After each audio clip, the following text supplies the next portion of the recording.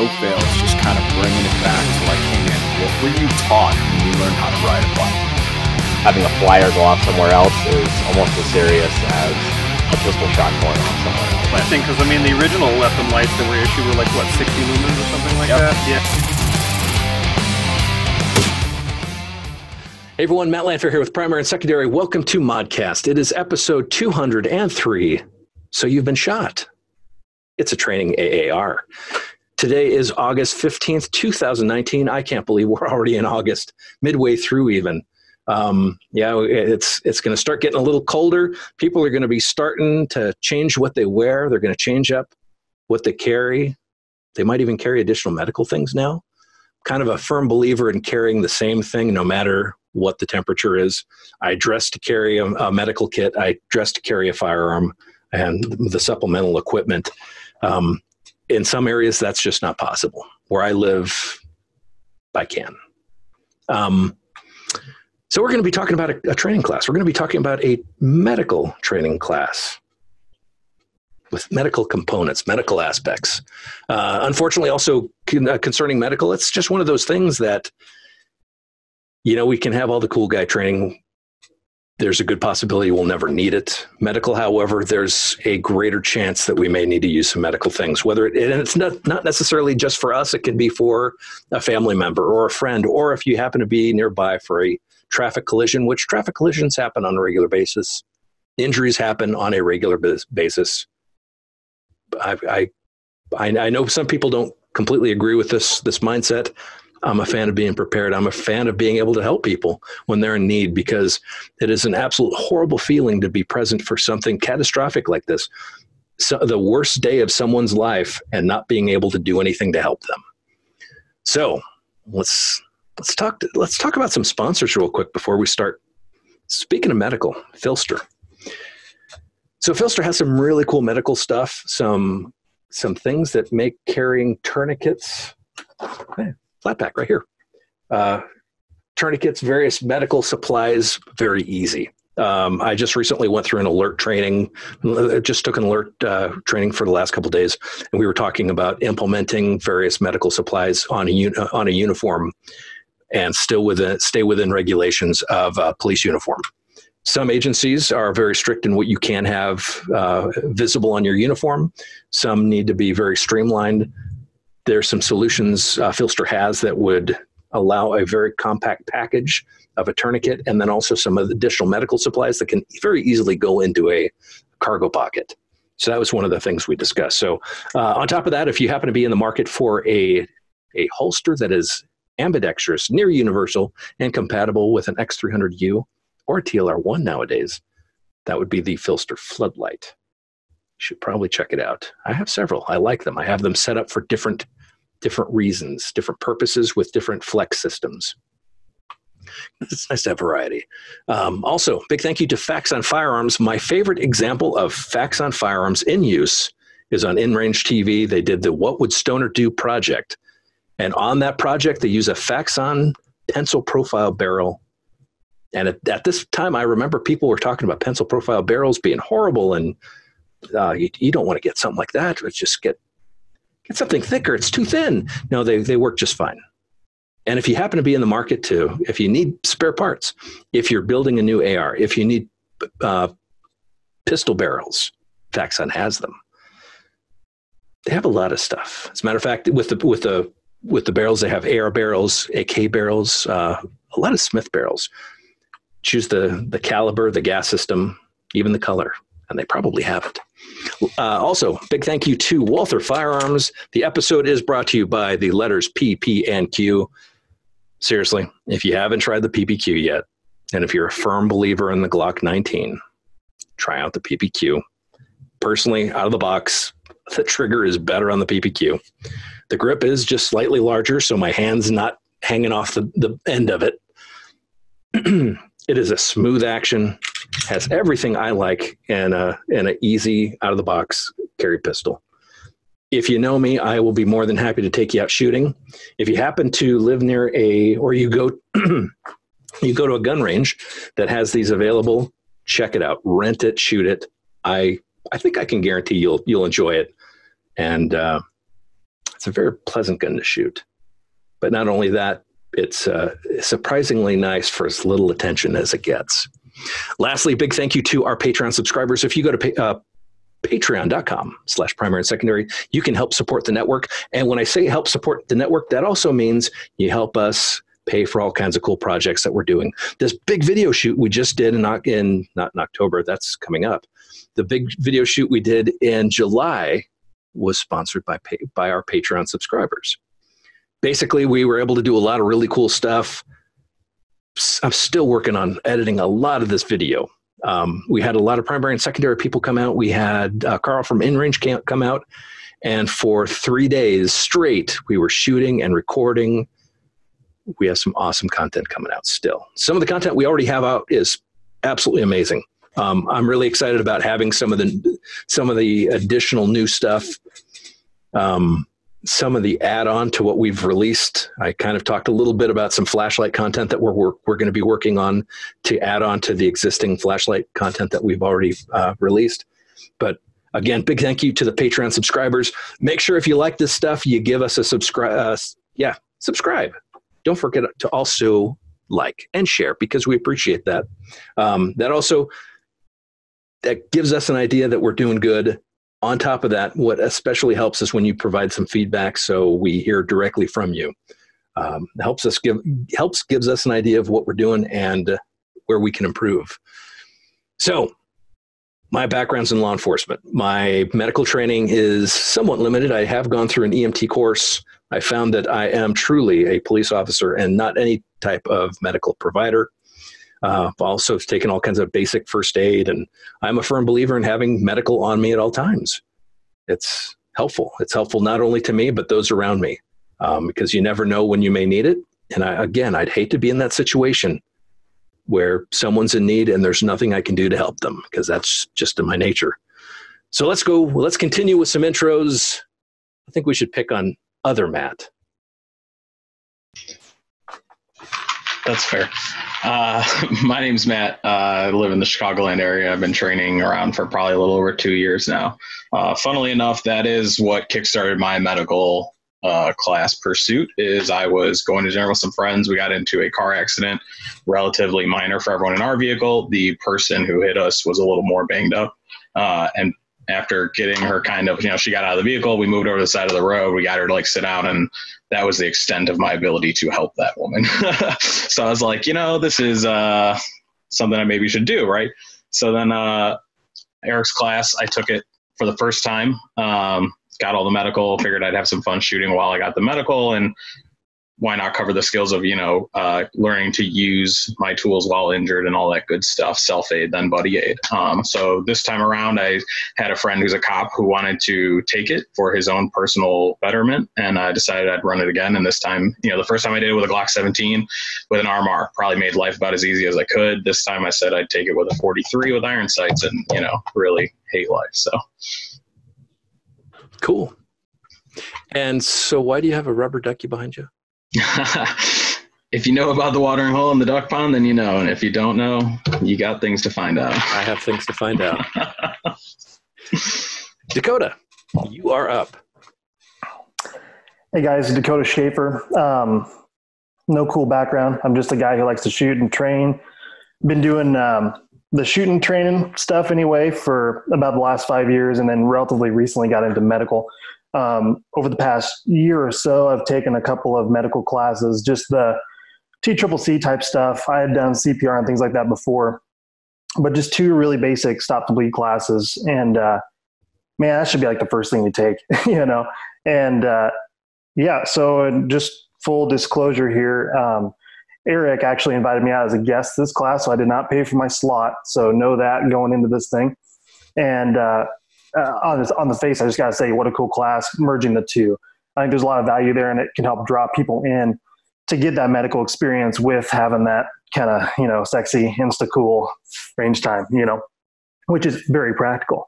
So anyway, we'll get into all that. So that's me, guys. Cool. Erik. Yeah. So actually, both Matt and Dakota didn't actually pay for the class. Matt's a returning student, and as long as it allows, my returning students only have to pay their range fees. That's something I like to do, encourage people to come out and practice as often as possible. So, man, I ain't in it for the money. I'm in it to get the good information out. So myself, I am the owner of Archetype of the Gun. I have been a paramedic for going on 20 years now, just shy of the 20-year mark. I have done literally everything in EMS and the education world on that side.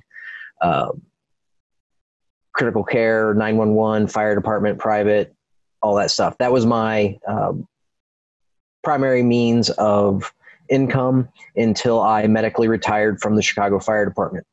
Been shooting my whole life. Doesn't mean shit. Okay. I started training seriously. 2005-ish. So that's when I started taking my training seriously and really focusing on stuff.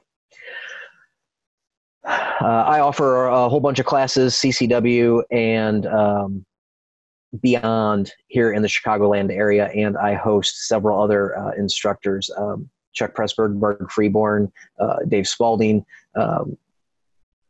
Man, if they're a quality instructor, I'm trying to get them out here. So that's my company in a nutshell.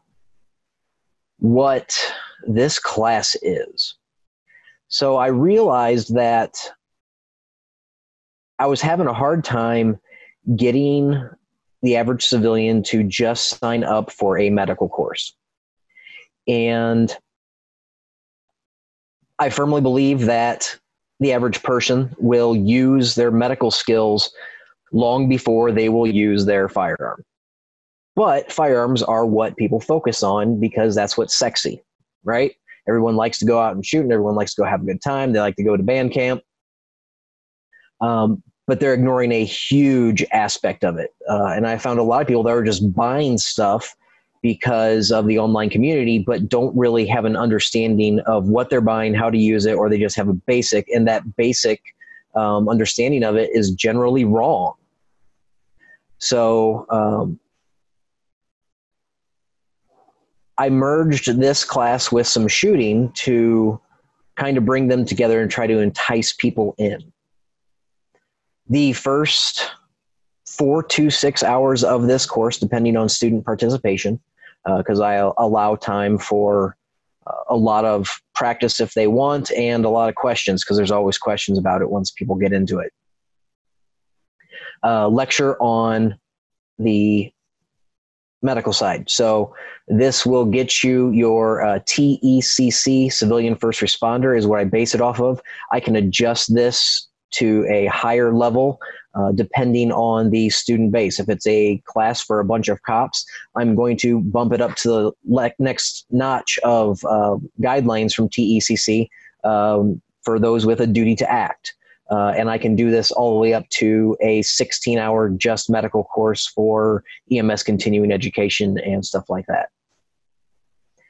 The shooting component takes up the last 12 hours or so of the class. And my premise for the shooting portion, as Chuck likes to joke, gun yoga.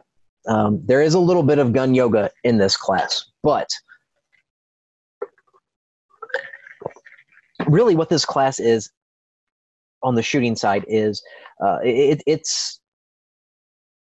it's a guided self-discovery. I'm putting out multiple techniques, and you're figuring out what works for you and what doesn't work for you. I teach skills. I don't teach tactics. I'm not law enforcement. I'm not military. Though I've been to those classes and I've assisted as an AI for those classes, I really got no business teaching them. And your average armed citizen, they don't need tactics. You know, what you do in the event is going to be determined as the event unfolds. It's not like you're on a SWAT team with a pre-planned design going in. You know, you don't have a specific job. You're going to find all this on the fly. So I teach the skills. I don't teach tactics. And along with the skills, I teach you problem solving. And I encourage it because we want to do the problem solving now and learn the skills now because we want to know how to fix those things and fight under these circumstances and at least have some experience when something bad happens to us. So that's how I kind of brought everything together. It's been getting, people have been happy with it, and I'm going to keep doing it, taking it on the road and doing it here in the Chicagoland area. So that's a lot of it in a nutshell, and we're sure we'll get into more of it as this goes on. So let's go ahead and move on to questions, or we want to move on to student perspectives. I have a question for you. Yes. Is there anything special a prospective student needs to do prior to attending the class, or is there any different equipment list on your class versus a normal shooting class or medical class? Absolutely not. I base this course off of potentially this being the next course someone would take after a concealed carry course. So the only thing that I require from my students is that they can safely use their holster, that they have good muzzle awareness, and they have good trigger discipline. Those are the only three requirements I have for my students. I provide all the medical gear, and I would prefer that you have some sort of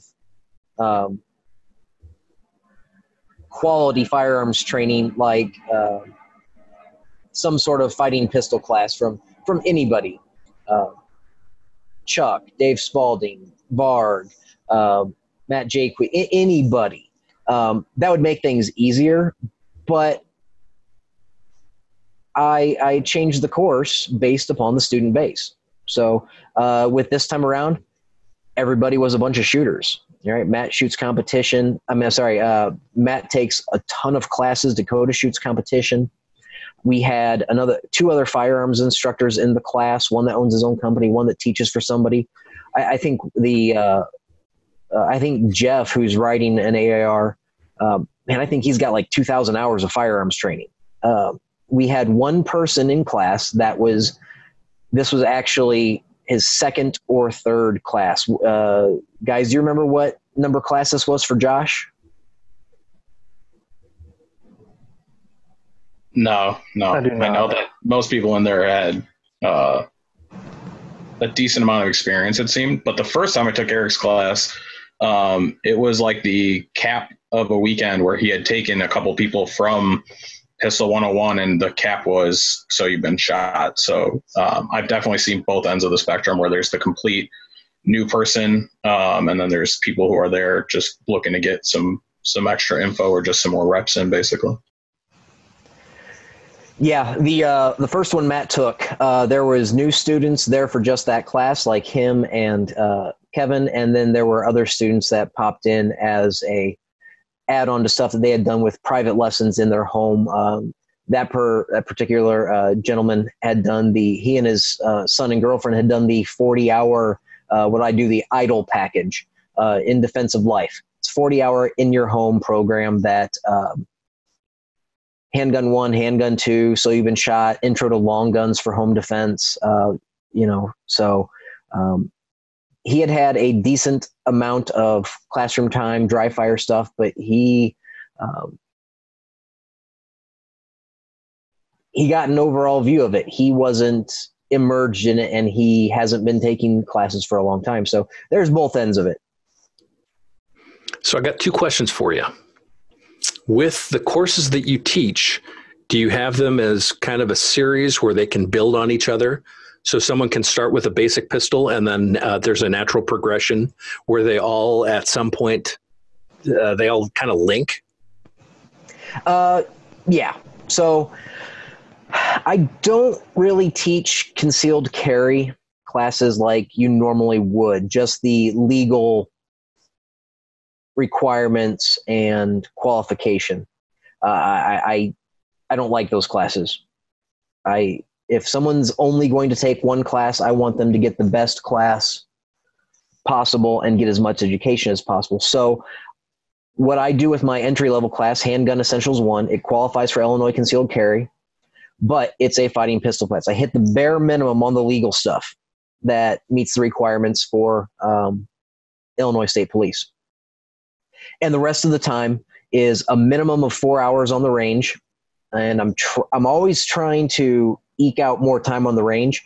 And essentially it's a base level fighting pistol course. Illinois doesn't require people to shoot from the holster. Everything we do is from the holster. There's an intro to movement in it. There's an intro to, if the class progresses quickly enough, there's an intro to cover and concealment. And I really push the students harder than most concealed carry class, actually all concealed carry classes do. So that's my Handgun 1. And that leads right into Handgun 2, which is a heavy focus on cover and concealment movement, significantly more with malfunction clearance and some intro to low light. With a lot of my classes, the intro stuff that I do leads into the next class. So then after that, they would be able to, and they also have an intro into medical. So from Handgun 2, they would be able to go into a low light class or a medical class with an idea of what's going to happen. So they're not taken off by it. And I kind of build on all of them. So yes, there is a progression to them. Cool. Now, with this specific class that we're discussing right now, how many hours is it and how many days? So right now, this version of the class that we're talking about is a 2-day course. 16 hours is generally what we do, but that can be adjusted on if there's range restrictions. So this range that we were at on Sunday, they don't want the class to end at 4. They want us off the range at 4. So it was like 15 hours, but I tailor it to make sure that everything is. So we might get a few less reps in, but I also have a 3-day version of this class. So my 3-day version of this class is the exact same portion as the 2 days. And then the 3rd day, we switch to opposed. So you've been shot, which switches the course over to UTM. So we do simunition, and we fight. So it's not like a Craig Douglas or a ShivWorks course where you're beating the snot out of each other and rolling around on the ground, but there is an aspect to fighting. And with the opposed course, we get into since it's UTM, we can do it at a different location or at the same location with a little bit of vehicle work, a little bit of room work. So it all adds on to it. I can also do the 3rd day of this as a standalone. I like to have the ability to change my stuff when I need to fit the course and the location. So. Cool. Some of my favorite classes, as a matter of fact, I think I even say all of my favorite classes have a good mix of classroom sit-down discussion and practical shooting and all that kind of stuff. How have you broken this up to be able to convey the important information and get feedback from students and discussions going and range work? So for the breakdown of this class, so far, what I have seen with the students is, yes, adults have a hard time sitting for lecture for 4 hours, but during that 4-hour lecture, there's a lot of hands-on stuff with the medical. They get to try all the different tourniquets. They get to do the wound packing, if the class doesn't have a solid grasp on clearing an airway and checking for pulses. We get up, we do that. We find pulses on each other. We make sure that everyone has their tourniquets on appropriately. We apply them to other people. We apply them themselves. So we get up and we move with that. I try to keep the medical education actually separate from the shooting. That way they can focus on learning the medical stuff. And then when we start shooting, they get to apply the medical stuff. The first portion of the shooting is heavy on the shooting skills. And then once we've got the skills down, so when we start this course, the majority of the course is shot one-handed. There are a couple times where you get to use two hands on your gun for confirmation of skills, or if we're learning a new skill, and the final drill or the final test. But everything else is done one-handed. So you'll start with a confirmation with holster work and accuracy, so I can see where everybody's at, make sure they can use their holster appropriately, and make sure that they're hitting what they aim at. I have a high accuracy standard in this course. The easiest portion of this course is the very first 30 rounds. 30 rounds, 3 mags, whatever it works out to be. Shoot it on a B-27 target. And we're just let the student do what they do. And directly after that, we go straight into one-handed stuff. We'll put two hands on the gun when we do some of the movement stuff, just for comfort of the student, but it's just in the initial phases of it.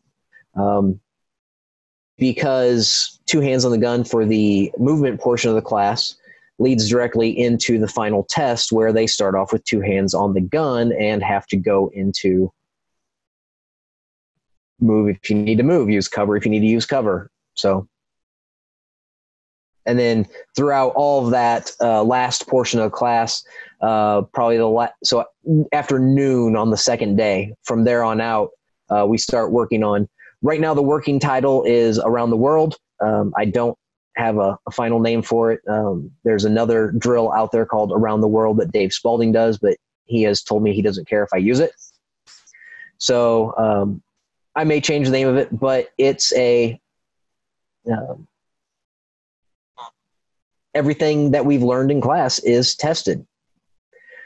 So we have movement, we have cover and concealment, we have tourniquets, we have wound packing, we have one-handed shooting, we have malfunction clearance, we've got everything that we've worked on, and it takes a while to set up, and it takes a lot of hands to make it work. So students are involved in the process.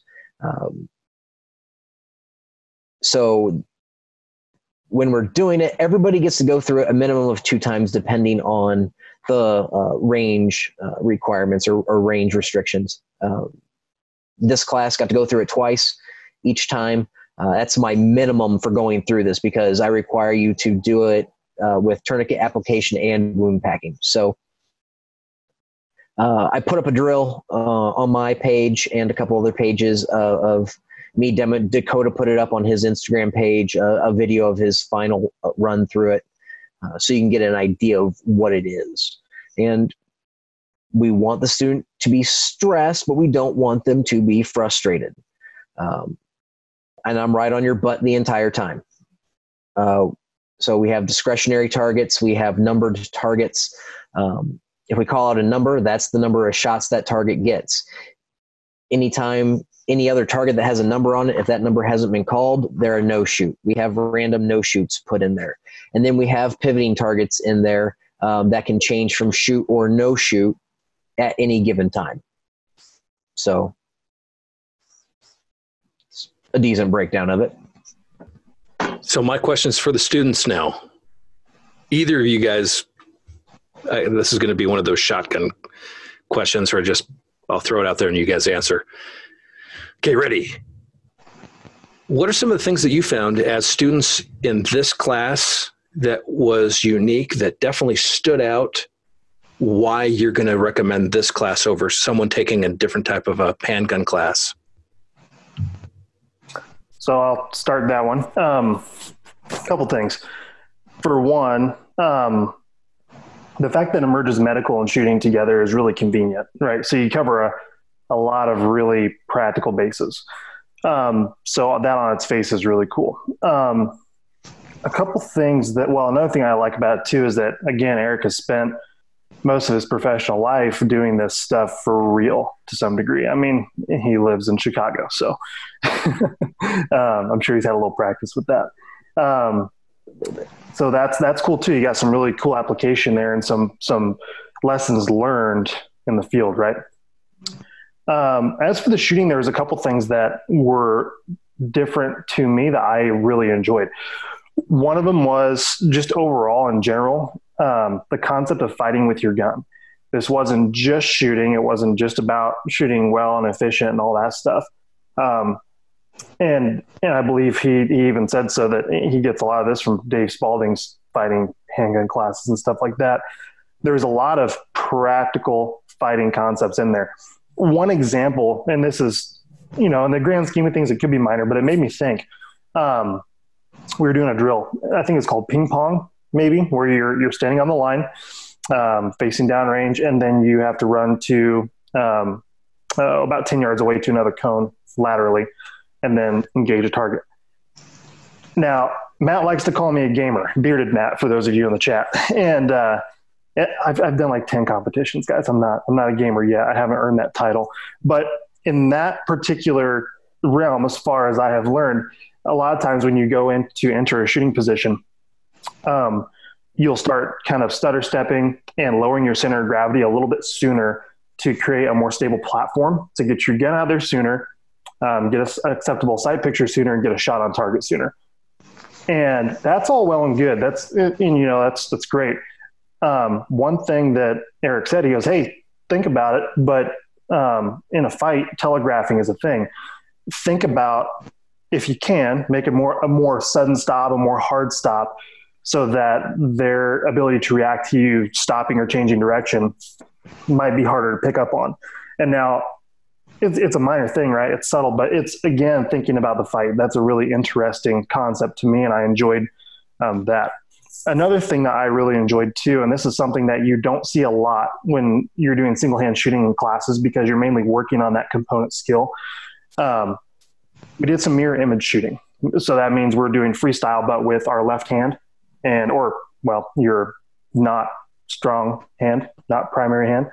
And on its face, when we did that at first, I'm like, when are you going to do your grip backwards? Kind of strange. But what that did is it got us in the mindset of, hey, you might be down to the wrong hand, but you also might have some function and some use of this hand. So you use it somehow. So right now, we're doing mirror image, whatever. But when it came down to going through these evolutions injured, it's like, hey, you might have this meat left on here. Why don't you jam it inside of the gun and get some more stabilization, especially when you're down to the hand that you're not used to shooting with very often. So I really appreciated that particular point too. So overall, man, there was just a lot of really good nuggets shared throughout the class that made you think about things maybe a little bit differently than you may have had if you just went to kind of a conventional shooting class,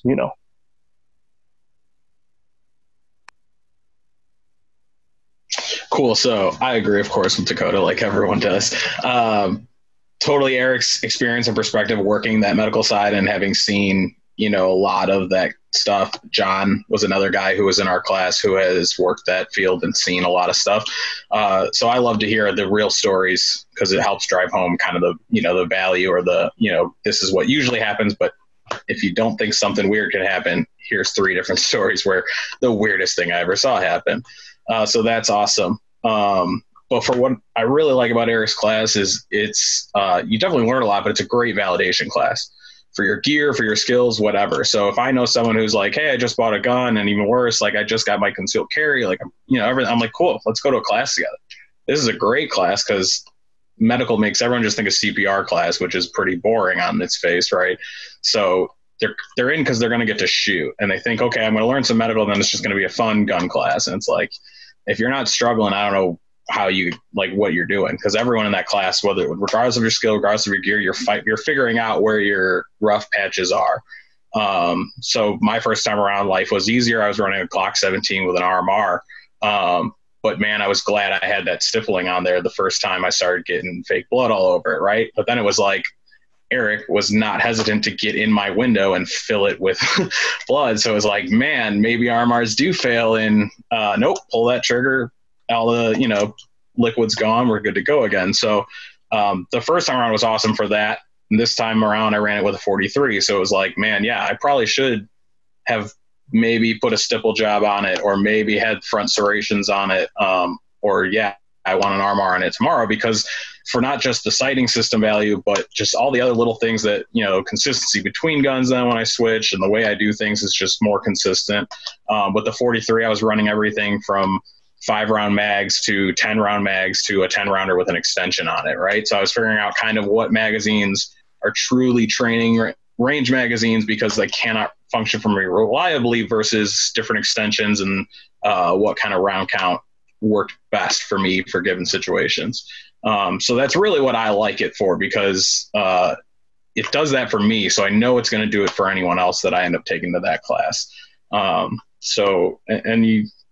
It's just a very good, Erik is one of the best students and hosts that I've worked with or taken classes with. Right. So everything else then is also great about Erik's classes. Like, he has the most auxiliary student support stuff I think I've ever seen. He's got spare guns, he's got spare ammos, he has the water, the electrolytes, the shade shell. Everything about it. It's about as, seamless of an experience that I don't know what you'd have to do to not get the full value out of it. So it's an easy recommendation for me almost all the time. Thank you, guys.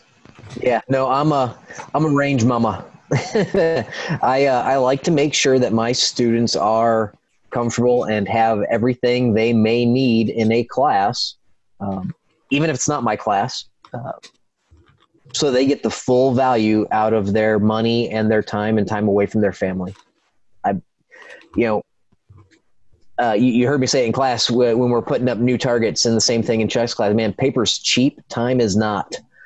So I want to make sure that you guys are getting as much as you can out of these classes. And so, Erik, what's your feedback for your students? How do they need to improve? No, I'm just kidding.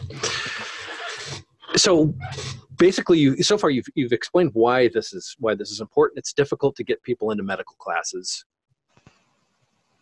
Throwing in the gun part can influence or inspire some people to try it out.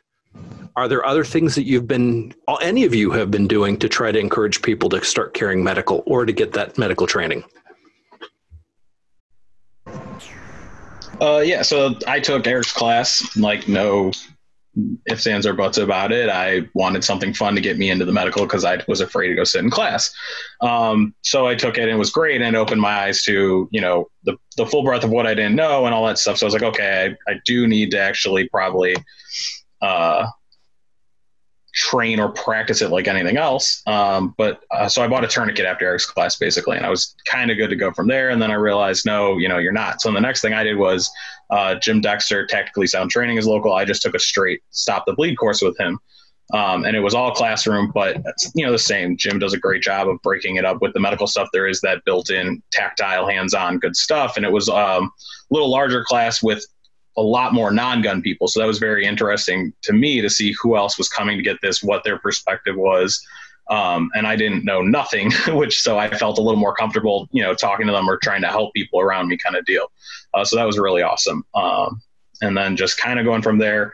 Honestly, I don't know anyone besides one of my coworkers who's just possibly unfortunate in this world, have seen a lot of accidents. So I think after the third, fourth car accident he came upon, he just got into carrying a bag in his car, but he doesn't really carry on his person or anything. So otherwise, a couple of my police friends, they carry on duty, but they don't carry off duty, or they don't even necessarily throw a bag in their car. So a couple of them I've slowly been talking to about, man, I don't know why you treat off duty so differently from on duty. And I think you're going to be in for a world of shock when like you might have to do something and you don't have the things there that you're used to having.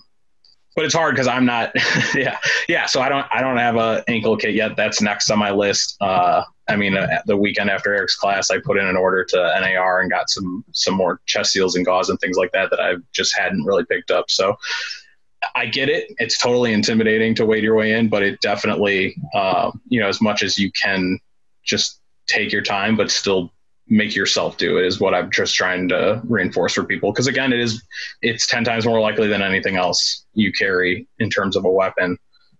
Besides maybe like a pen or a flashlight, medical is more than likely to come up. And then, so like for me, when I just, I was in that situation where I had no way to help someone and I couldn't leave, right? Cause I was involved in the accident. So I'm still sitting there waiting for everyone else to show up. And it's just like, this sucks.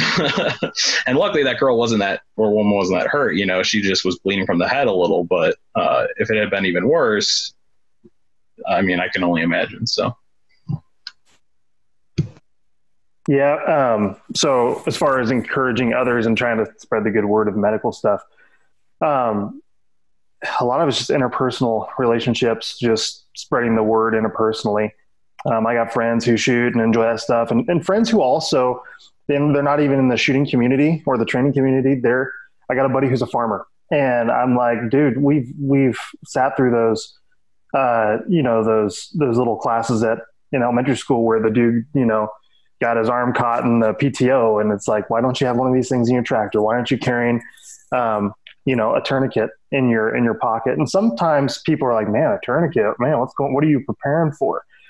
And all you got to do is just give them any handful of scenarios like, hey dude, you nick a major artery, minutes, in the time that it would take for someone to respond to you, a professional to respond to you, it's over potentially, odds are, if we're looking at a national average for response times.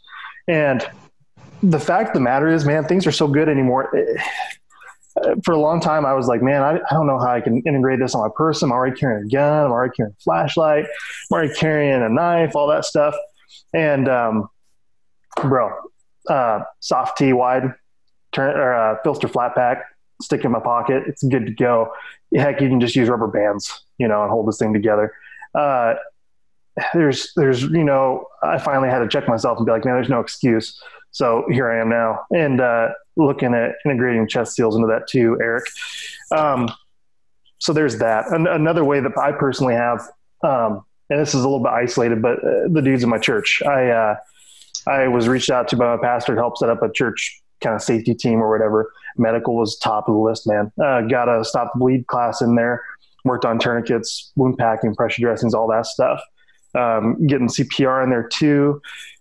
Just ordered like a big order from North American Rescue for a little kit for the church. Just got an AED ordered, things like that, and the more you, just like anything, the more you live it, the more you're just about it, the more you can influence those around you to be better. And, I think that's where it's at, man. I share a little bit on social media, but admittedly a lot of more of that's shooting than anything. And I'm not an Insta famous guy or anything. That's what I guess I post more about, because it's not as sexy, but that's the deal, man. If you're out there trying to get into this or whatever, first of all, get into it, just find a class and go do it. Second of all, if you're trying to influence people to do it, just be about it, carry the stuff on you, and take advantage of good conversation. You don't got to be intrusive about it. People are usually pretty open to medical emergencies for the most part, because they're just a little more normal, because there's not really usually, a lot of times there's not much intent with it. So it's not like you're talking about the boogeyman coming out and harming people. It could be, someone falling through a pane of glass, So anyway, be about it, spread the good word, and get out there and get trained up. Another fun thing is always just start showing people the NAR, like IG feed, because you want to just start showing, oh yeah, stuff doesn't happen, right? I've seen the weirdest and craziest, but not implausible things on that feed. And it's like, okay, yes. Like anyone I'm talking to someone, they're like, well, what are you like preparing? Like you said, preparing for what? And it's like, dude, I don't know. Here's life. Here's a great clip of life. And any of those things could happen to me, right? Like I don't engage in safe activities all the time. I drive a car, I ride a motorcycle, I do other things in my life, or people around me are doing them. it's not impossible. That's for sure. Another good one that kind of came up through a force on force class that someone went to for Aaron was telling me was just post engagement.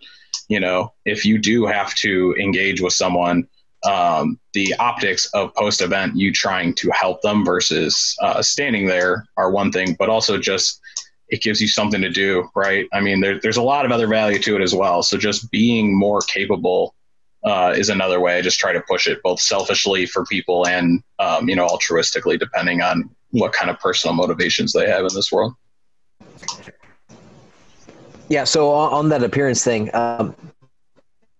my personal feelings are, and I agree with people like Masad and Ayub and some quite a few other people. Man, if they were dangerous enough to shoot, I probably don't want to be rendering aid to them unless I'm 100% sure that they're not dangerous, which I ain't patting somebody down. So if they're dangerous enough to shoot, I'm leaving them be. Now, the perception can also be switched to, man, if bullets are going outbound from me, bullets are going to be coming inbound. So there's a high likelihood of me being injured, my loved ones being injured, and innocent bystanders, because criminals don't care. They don't play by the same rules we do. So I'm going to help all those innocent people first before I even consider helping the person that I shot. So that's how I stand on that. True story. A couple months ago, with just it was a private, the private medical portion of this class only, not the shooting. A couple days after the class, one of the students witnessed a car go through the sign at a gas station and land in the gas station. And he's like, I could have helped. I knew what to do, but I didn't have the medical gear on me yet. So when people ask you, what are you preparing for, man? Are you paranoid? Man, it's just everyday life. It happens. A couple days ago, my toddler, a 2-year-old, tried to cut my finger off. So man, life happens, and you never know when you're going to need this stuff. Shoot, I carry a tourniquet on me when I mow the lawn. Man, if I do something stupid or I'm distracted by my kid and I go to clear something out of the lawnmower, I lose a chunk of my hand or my foot. God forbid my kid gets in there when I'm starting it. You never know what's going to happen. So you're just preparing for life because it happens. It does. So some other things that I do to encourage people to come to class and to prepare in their daily life. Man, I give a ton of stuff away for free. People like free stuff. So teachers, I always reserve at least 1 or 2 spots in a class for teachers to come in for free, for the medical stuff and for the shooting stuff, if their school allows them to carry. If law enforcement, they get a discount. Return students get a discount. Just trying to get people to understand, hey, listen, I'm going to make this easy for you. So come take the class. During the class and after the class, I always have stuff for people to buy. So you can always buy tourniquets for me. You can always buy pre-made medical kits for me. If you decide not to do that, once you've been a student of mine, I'm available to you anytime you need me. So North American Rescue, TACMed Solutions, any of those, I will purchase the stuff for you at my discount, at a dealer discount, so you guys don't have to pay full price. And it's a decent discount. Just call me, tell me what you need, and I'll buy it for you and ship it to you straight from the distributor. If you don't know what to buy, man, I will have a conversation with you. I'll spend an hour on the phone with you. What are you trying to do? What role does it need to fill? And let's get this stuff pared down to what you need. The last person who took advantage of it, I bought the stuff. It came to my house. I went to his work and we put together his med kit in the parking lot on his lunch break, because that's when we could make it work. And hey, it worked out. He got stuff at a good price, and he was convinced to carry, and now he does. So I always offer that stuff up. That's kind of how I encourage people. So let's see here. I think it was Dakota said something about he was talking to someone. How did it go? There was a train of thought here, and I just completely lost. Was it my farming buddy? It was the farming buddy. Yeah. Do you see something like that, bringing them into the whole idea of medical, also helping encourage firearm use or carry? Could you see it going in the opposite direction? How Erik has been able to use people's enthusiasm for firearms to get medical. Well, here we have a medical need. There's also a firearms need over here.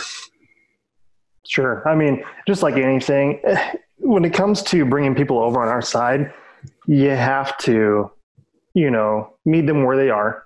You have to understand their context. You have to understand their life. And you don't really have to look very far for situations where medical, firearms, pepper spray, things like that could be useful. A flashlight.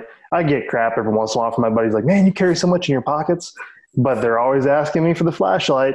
They're always asking me for the knife. So anyway, I think just using an example that has happened, that actually exists. We have a couple statistics in there, and use that in a way that's not pushy.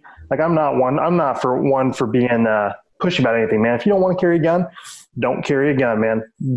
That's totally fine. I'm never going to push someone into that lifestyle, but I'm more than happy to throw out some examples as to why I think maybe it's a good idea if you're gonna, if you want to take the responsibility of that. And again, you just don't have to look very far for some realistic examples that don't have to be outlandish to show them it might be a good idea. One specific, and this is a little off track, sort of, but carrying a gun at home. It surprises me how many people take their gun off at home, and I'm just thinking, man, where do home invasions occur? 100% at home, right? And so to me, I'm like, dang, if I'm not in the shower or in bed, that's on me, And if part of what I'm thinking I need to prepare myself for is a home invasion, it would make sense to have my tools just as accessible on me inside my home as it would be outside my home. So, and you can point to all kinds of examples of, hey, guess what? The guy came in the window that is between you and your bedroom. Oh, your gun's in your bedroom? Well, have fun, man. Figure that one out. Good luck to you. It's not optimal. And it doesn't take any more effort than what it does outside. And the underwear gun is a thing. So, I mean, use your options, man. So realistic examples in the real world that actually happen, relate it to them. That's my opinion. So Matt, there's some questions popping up in the YouTube. I have some listed. So, do you want to hit medical gear expiring now or later? That will be my next one. All right. Yeah. So go with what you want. So I just attended a alert training. It was basically RTF, which of course, right now I completely forgot what RTF stands for. So that happened to me in the first class that Matt took for me. I had just gotten done teaching it that week, and I'm like, man, I just taught this. What the hell is that? Mm-hmm. Rescue Task Force. Rescue Task Force, yeah, because I just posted about it, an hour ago. So went through this Rescue Task Force class. What it is, well, it has some background. It's put on by Alert. Alert's this larger organization that's able to put on all this training for law enforcement. I've gone through law enforcement training courses. Most of my active shooter training courses have been about responding and assessing and shooting, and that's it. Index, we're done. This class, we take it to the next level. Okay, if we have patients or if we have victims, how do we deal with them? How do we treat them? So we went over all kinds of medical aspects, which was a fantastic class, absolutely wonderful. It's something that I think every police department, every officer needs to take because it covers medical aspects that we don't get. We don't get it. And it covers tourniquets. It covers all kinds of good stuff. Well, one of the lead instructors was talking about a medical kit he carries on him at all times. And he kind of shows his ankle and kind of shows one of these. And I just kind of snickered because one of the reasons primary and secondary was started was because I was surrounded by many, many people who they just didn't really seek out sources outside the immediate influence.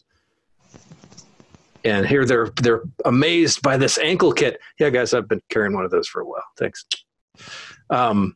Fantastic class, though. And as a law enforcement officer, as someone who's going to be responding to not necessarily an active gunman, but all kinds of collisions, wrecks, medicals, having those basic skill sets. And yes, again, that class was about active shooter, but you know what? We talked about tourniquets. We talked about proper application. We tried them. We used them. We put them on our buddies. We applied them to ourselves. We tried various pressure points. This is stuff that people need to use. They need to try it. They need to, if your department isn't buying you stuff, you might want to start looking at buying it. And I'm slowly going to go into that expired part. One of the cool things about buying this stuff, you can kind of get a collection of all your good stuff. And that's also where I'm going to want to talk about that after we talk about the expired stuff.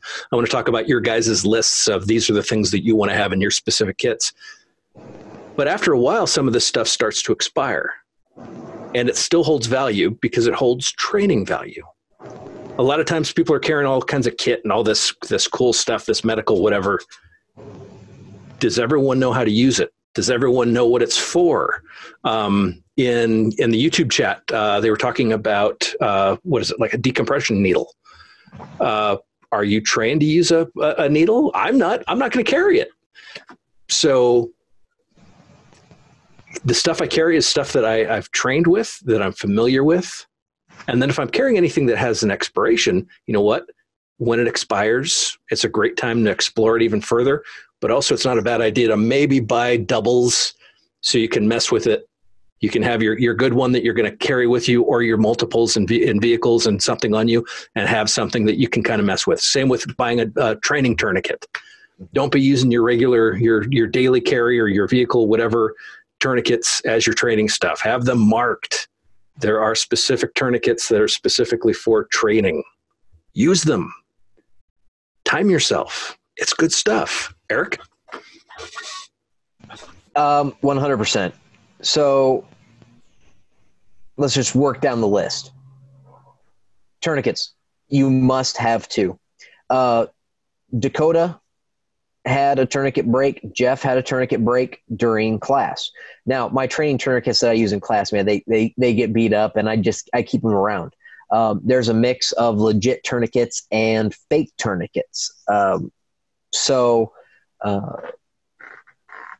they do wear out. So your primary tourniquet for use should not be used for training.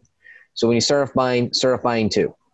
All right. And when you eventually replace your tourniquet, then you have two training tourniquets. Or one that may work as a backup to your primary. When do you replace your tourniquet? There is no expiration on tourniquets. All right. If you store them properly, keep them clean in a functional manner and keep them out of UV exposure, they last God knows how long, right?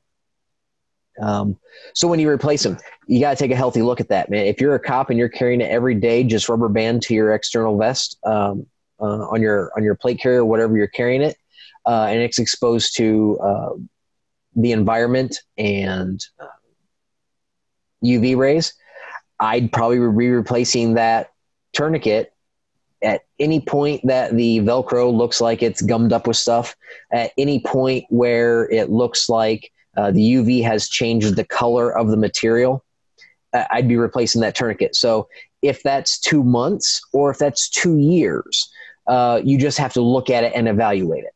All right? if you've got the money for it, hell, replace it every year, just because.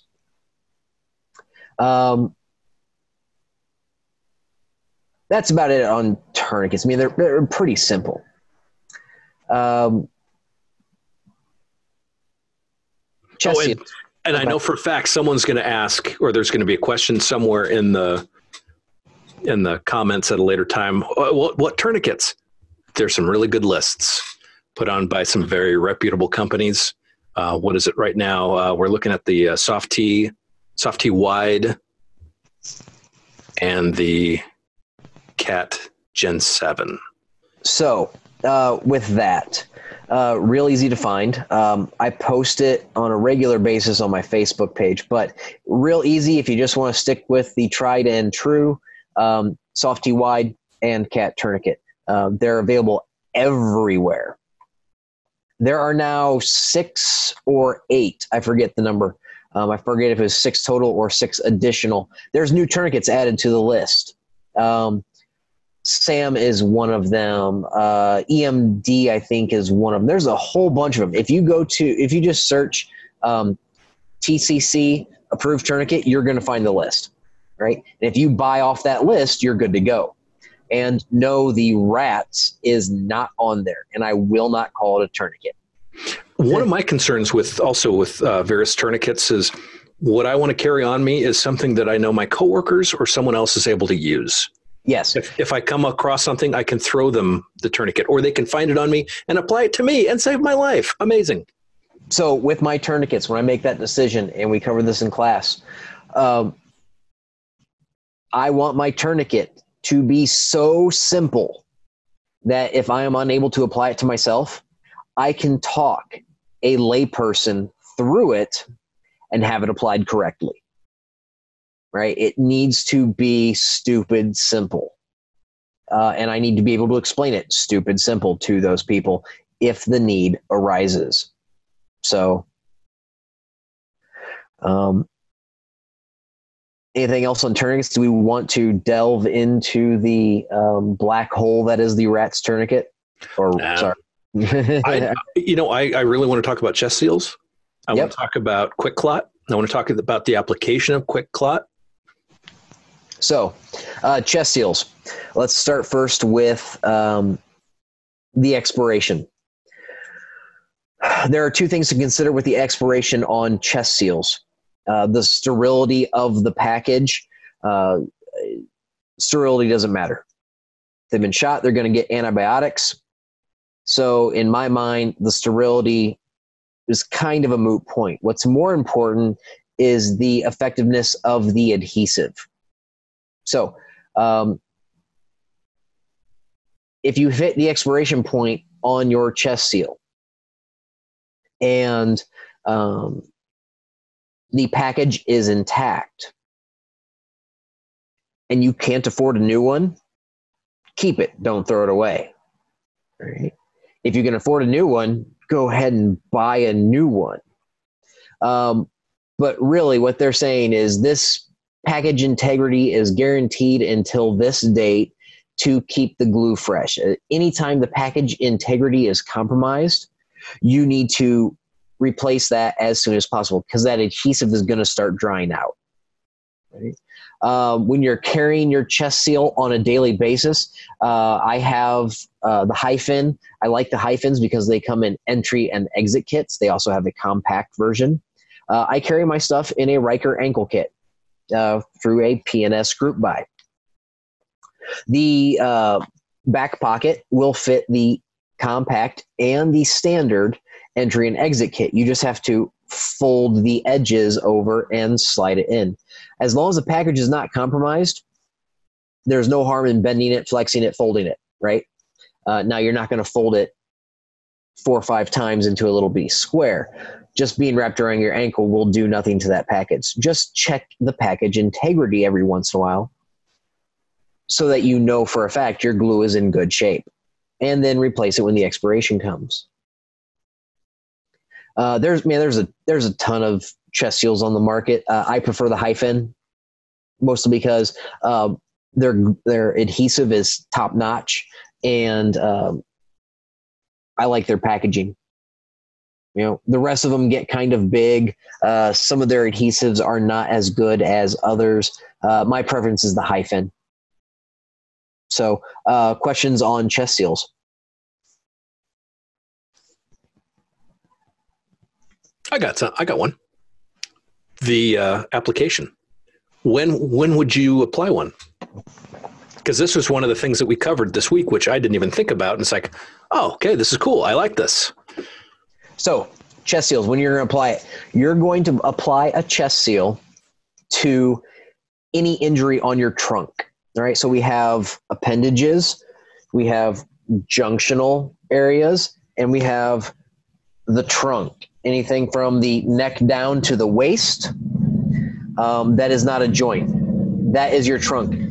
If you get shot in the stomach, yes, your lungs are not there, but we're still going to seal it because bullets do funny things in bodies, right? So any injury on the trunk, we're going to seal with a chest seal. There is a gray area for neck injuries. Do I pack it? Do I pressure dress it? Or do I chest seal it? Since we're talking about chest seals, if you are shot in the neck or somebody is shot in the neck and the blood coming out is bubbling or frothy, put a chest seal on it, because if there is bubbles or is frothy, that means there is air involved.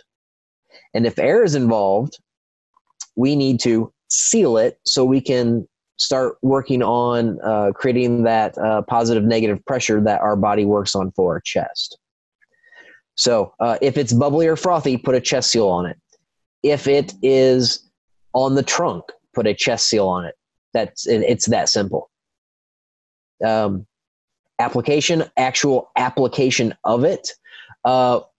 Most of them come with a 4x4 gauze in it. Use it, toss it, it don't matter. Just wipe away the blood from the skin, get the area as dry as possible, and then you want to center your chest seal over it. If you're using a non-vented chest seal, just kind of center it so it's got equal sealing on the edges. If you are using a vented chest seal, you want to center the bullet hole in the center of the vents. Generally, there's channels running out to the edges and a circle in the middle. Put the circle in the circle. Pretty straightforward. So if someone's in the market for a chest seal, would you advise that they just get the standard ones or vented? I'm going to say go ahead and get the vented. Right? That's my preference. You ask the medical community, it changes every couple of years. Right? I've made chest seals out of AED pads, EKG leads, Vaseline gauze, aluminum foil. I've made chest seals out of whatever.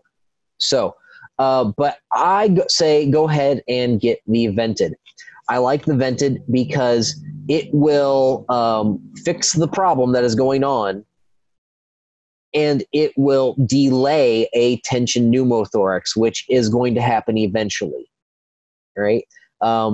So since most lay people aren't going to be carrying chest decompression needles, go ahead and get the vented. It's less maintenance. If you have a standard one, don't throw it away. Keep it. Just burp it like Tupperware. Right? So, well, shit, what's burping? You need to, when we put it on, we are closing a hole. And we are preventing an exit for air that has entered the chest. So once we close that hole and our lung starts to reinflate, it can only inflate so much because it's fighting against the free air in the chest cavity. There are late signs of respiratory distress for a tension pneumothorax. Tension pneumothorax just means that the hole is now sealed and there is pressure being created that is affecting body systems. So one of the signs that you'll see is tracheal deviation. So your Adam's apple or your trachea will deviate to one side or the other. It's going to deviate towards the affected side. Another late sign is jugular vein distension. If these veins are popping out of the neck area and it's obvious, you need to burp your chest seal. So tracheal deviation and jugular vein distension are late signs. Prior to that, and what you need to be doing, if you put a chest seal on a patient, you're responsible for them because you've now created the situation that a pneumothorax will turn into a tension pneumothorax. So when do you need to burp it? All right, so you're shot in the chest, and they're like, oh God, I'm shot. I can't breathe. It hit my lung, whatever. You throw the chest seal on. Oh God, okay, it's getting a little bit easier to breathe. Now, that patient who had improved is now starting to deteriorate. They are starting to speak in short, choppy sentences. They are having respiratory distress. Okay? Those are early signs of a tension pneumothorax. If they get the tracheal deviation or the jugular vein distension, they need a needle decompression. They need more advanced care. Provided by someone who has been trained. Yeah, not just exactly random person carrying. I just happen to be carrying a sewing needle. Right? I got a big pen and a pen knife. There you go. You're good to go. So you need to be watching these people once you put the chest seal on. If they start having those early signs, respiratory distress, short, choppy sentences, or short breathing, anything that looks out of the ordinary, you need to burp the chest seal to relieve the pressure. So what are we going to do when we burp the chest seal? Okay, they're having early signs of respiratory distress. We are going to grab a corner of the chest seal. Doesn't matter which corner. And we're going to tell them to take a deep breath on 3. I am going to 1, 2, on 3, you're going to okay. And when they go, I'm going to crack open the chest seal all the way to the hole so that as they inhale, their lung is inflating and is pushing air out of the hole. And they're going to hold it. And then I reseal it and they relax their breath.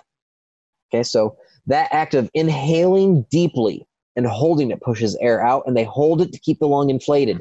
And then I seal it while the lung is inflated, and then they can go back to breathing normally. That's pushing that air out. You may have to do that a couple times. So that's chest seals. Blood clotting agents. Hemostatic. Hemostatic, thank you. Yep. So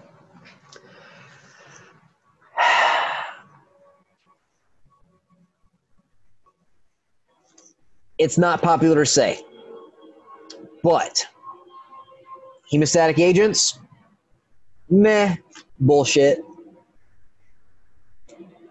They work, but you don't really need them. So what the current study is showing that the majority of bleeding, you can get the same effect of hemostatic agents with just standard wound packing. You just need to give the blood something to attach to so you can form a clot and create pressure. What are we talking about when we're talking about stopping bleeding? We're talking about creating pressure, whether it's with a tourniquet and creating 360 degree of circumferential pressure, or wound packing and creating pressure from the inside out, or direct pressure, right? We're talking about creating pressure. And that pressure stems the flow of blood long enough for it to clot. And we need to give the blood something to attach to clot. So in your average person, healthy, not on blood thinners, anything will work.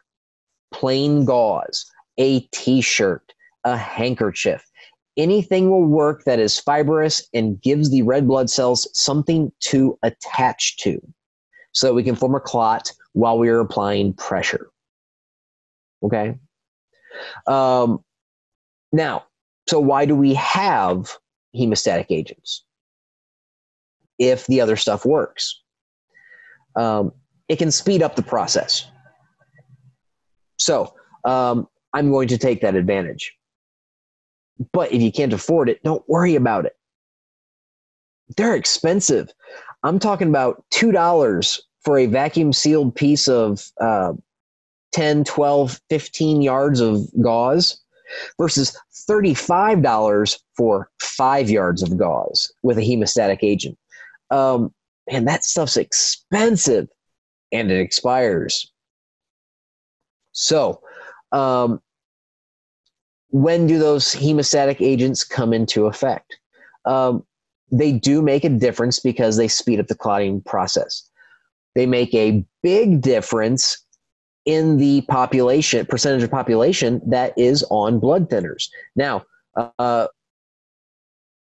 CONUS law enforcement, you're going to interact with civilians on a daily basis. So you're going to guaranteed run into somebody who is on some sort of blood thinner, whether it's especially in Florida, all those retired people, Florida, right? So it wouldn't hurt to have a hemostatic agent. Now, so we're going to make a difference in that. The other time that hemostatic agents make a difference is when we are our system is compromised. So the body's natural clotting ability decreases when you become hypothermic or you get cold. I live in Chicago. It's cold 6 months out of the year. Or you become hypovolemic. You lose blood. You become hypothermic when you become hypovolemic. When you lose blood, you get cold. Okay? Boy, those hemostatic agents help with that. So I'm going to use them. Now,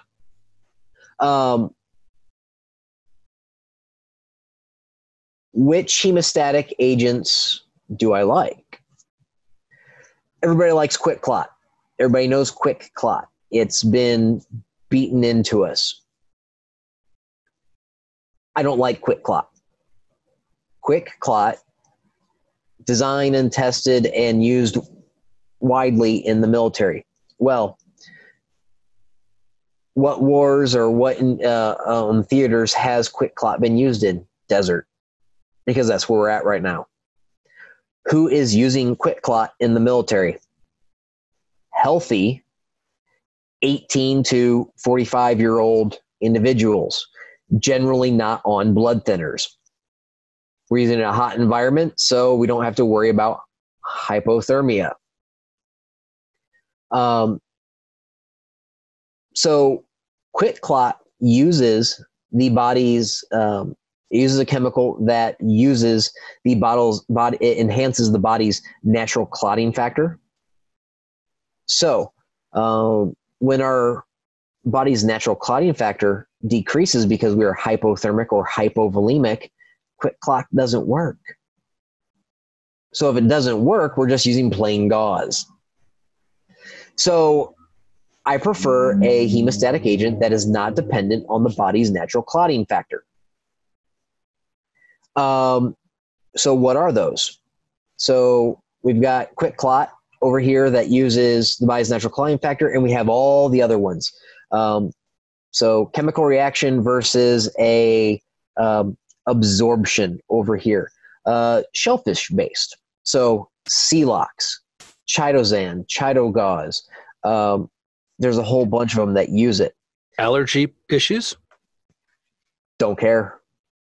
Okay, I don't know of any documented allergic reactions to shellfish with that agent. Now, here's the thing. It doesn't matter. If you're dead, I don't care about your allergic reaction. Okay? If you're alive and I've stopped the bleeding and you have an allergic reaction, guess what? I can fix that very easily. So I don't care about your allergies. All right. it's pointless to talk more about it. So if you have an allergic reaction, we can fix it. But you have to be alive for that to happen. So how those work, they absorb the blood and create kind of a gelatinous material that allows us to create pressure on the inside. It gives the blood something to attach to, so it forms a clot, right? To think about it in another term, vomit powder. That stuff that you throw on vomit and it absorbs it and turns into a gelatinous goo so you can use a broom to sweep it up. Yeah, that's kind of like Chitosan or Celox or those shellfish-based hemostatic agents. There's a couple other ones out there. Xstat, which is a giant syringe that pushes little bitty micro sponges into the wound that absorb. What those are, we had those little capsules as kids that had a foam dinosaur in it, and when you dropped it in water, the capsule dissolved and the dinosaur expanded. Yeah, I'm dating myself. That's the kids' version, though, right? Of the Xstat. That's the kids' version of the Xstat. It does the same thing. You shove it into the hole, it absorbs the liquid, and it expands, creating pressure, because pressure is the name of the game. They're stupid expensive. They're bulky. Don't even waste your time buying them. So, expiration dates on hemostatic agents. With hemostatic agents, we have two considerations there. One is the integrity of the package. They do consider these sterile. I don't really care about the sterility because if you've been shot, you're getting a bunch of antibiotics. So as long as I'm not shoving rocks and sticks into your bullet hole, we're good. So that's the integrity of the package. The other part of the expiration is the guarantee that the hemostatic agent will actually work. So these things are expensive, and if you can't afford to replace it at that time and it's a month old or 2 months old, keep it, use it. Because like I said in the beginning, the majority of individuals will clot just fine with just shoving something in there to give the blood something to attach to and creating that pressure for a minimum of 3 to 5 minutes for that blood to clot. So I think that's hemostatic agents. Any other questions on those? All right. Yeah, I think that covered very nicely. What about just basic gauze? Basic gauze. Use them. Keep them. Augment. So if you can afford one hemostatic agent and you've got room for more stuff, buy 2, 3, or 4 just plain gauze because they work and you can use them for everything. Okay? They can be individually sealed in pieces of paper. They can be vacuum sealed. They can be roll gauze. It doesn't matter. What that depends on is your ability to carry it and your resources. So for the average person, not law enforcement, fire department, military, if you want to carry hemostatic agents, I wouldn't carry more than one because you're just going to get the hemostatic agent down to the source of the bleeding, and then you're going to support it with plain gauze on top of it because the plain gauze is more than effective on the superficial bleeding from the small vessels around it. And you're just using it to create extra pressure. So do one hemostatic agent and you can supplement the rest with plain gauze. How about tape? Tape. Okay. Man, tape can be used for a lot of things. You can create a chest seal out of tape, right? You can create a pressure dressing out of tape. So a lot of the pre-made kits are going to come with a little flat pack of duct tape.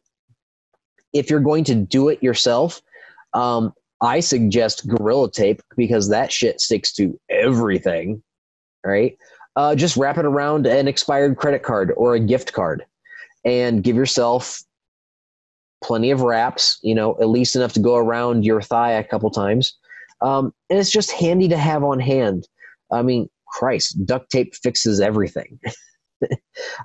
So once you pack a wound, you can use the duct tape to hold the wound packing in place. So that's handy. You can use duct tape to create an improvised chest seal, though very small. You can use duct tape to secure the thick mylar packaging or the thick plastic packaging from pre-wrapped first aid kits to create a chest seal out of that. Actually, that's a pretty good segue here in a second. So you can use duct tape for a lot of things. I don't mind having it. It doesn't take up a lot of space, and it's very useful. So you want to segue into what the minimums I recommend you carry and why? All right. So if you're only going to carry one thing, carry a tourniquet. Okay? If you're going to carry two things, tourniquet and a chest seal. Now, there is a study out there that shows the majority of active shooters in the civilian population have random torso wounds instead of extremity wounds. Yes, that is true. So you need to make that decision on your own. Do you want to carry a chest seal or do you want to carry a tourniquet? But if you're getting the average of 3 to 6 injuries to the trunk or the torso of the human body during an active shooter event,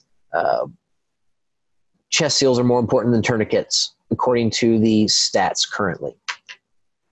But the reason why I say carry a chest seal and a tourniquet if you're only going to carry a minimum amount of medical. Those are the two hardest things to fake. Those are the two hardest things to improvise. Yes, we can improvise a tourniquet, but if you don't do it right, it's going to fail. Yes, you can improvise a chest seal, but it doesn't work as well as a good one. So the numbers 3 to 6 chest wounds. Well, shit, I need to carry 3 chest seals. Not really. If you think about it, tape, right? We've got a little roll of duct tape that we got on a credit card, and we have a entry and exit wound chest seal kit. So we've got 6 holes. I've got my vented chest seals. That covers 2 holes. Now I have the foil packaging from one of the chest seals. That will cover another 2 holes, as long as I got duct tape. And I've got the exit kit for the other chest seal. That'll cover another 2 holes. So with one chest seal, I can plug 6 holes. And if I'm carrying a pre-made kit that has a chest seal in it, boy, that vacuum seal plastic on that kit gives me another 2 holes. So I can, with a vacuum sealed medical kit that has a chest seal, I can treat 8 chest wounds. Well, on top of that, too, you also have 10 fingers. So you could technically plug a hole in there and plug your finger in a hole like the little Dutch boy on the dam. I don't generally recommend that, but yeah, no, it might work. Actually, that does remind me of something. So we had to do these assessments. They taught, what was it? Paws, not claws for our, yeah. Okay. Most of our protective gloves, though, are black. And we go and do that. We can't see any blood. Stupid. Funny how that works. I don't need to have a different color. Black gloves are stupid. Yeah. Purple, orange, white, green. It doesn't matter. Any color but black. Yeah. Because you can't see the blood. Mm-mm. So while we're talking about gloves are super tiny, man. You can roll them up into a package this big. If it's wet or sticky and not yours, you shouldn't be touching it. Okay? Communicable diseases are a thing. So take the time to glove up. It drives me nuts when I see a police video and they're carrying a med kit and there's a shooting, whether it's civilian, criminal, or their partners. Take the time to glove up. There is no point in saving somebody's life if you're going to have a slow and painful death from a communicable disease. No glove, no love. Plain and simple. And they're cheap. Just don't use the food grade vinyl gloves. Actually get medical gloves. Now, another consideration with gloves, latex allergies. The majority of gloves made today are not latex. You got all sorts of things. Nitrile, vinyl, whatever. It doesn't matter. Again, if you are saving somebody's life, I don't care about your latex allergy. A lot of latex allergies are localized, which means they are hives, rashes, swelling around the site where latex touch. Not a lot of latex allergies are full-blown anaphylaxis that affect your ability to breathe. Plus, I don't care. I can treat your allergic reaction. So I don't care if you're allergic to latex. But carry gloves. They're small. They're easy. There's no reason not to. Takes up the space of 2 quarters. So, all right, what else? How to carry it? There you go. So, how I normally carry, I have a Riker ankle kit just like Matt has, though mine's way over there and I don't want to get up and get it. What I carry in my Riker ankle kit, I have my chest seals. I have a soft T wide tourniquet because it packs up smaller than a cat. On that soft T tourniquet, I have, since it's not a Gen 4, I have the track attachment, which is just a channel that you dump it in, which allows for easier one-handed placement.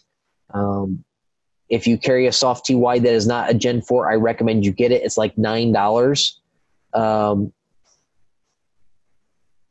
I forget the name of the company, but if you Google it, you can find it.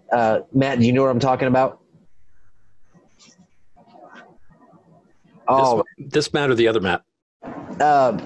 You, because they both saw it in class. So with the channel? Yeah, the track attachment for the soft T. I'm not sure. All right, because I have a soft T right here, an older one right here, and then on my patrol vest I have the brand new one. So if you pull up the brand new Gen 4. Yeah, and that's what I have on my patrol vest, which I do not have on me at the moment. Okay, so I'm going to put down the computer. I'm going to grab it real quick. Now we can talk about Dakota now and his haircut. Looking good, huh? I see we got fans in the chat. It's nice. They're acting like smiling's a bad thing, man. Smile. I know. It makes everyone happy. You know, though, again, this being a ModCast, we do need to get some of those in there. Empty, right?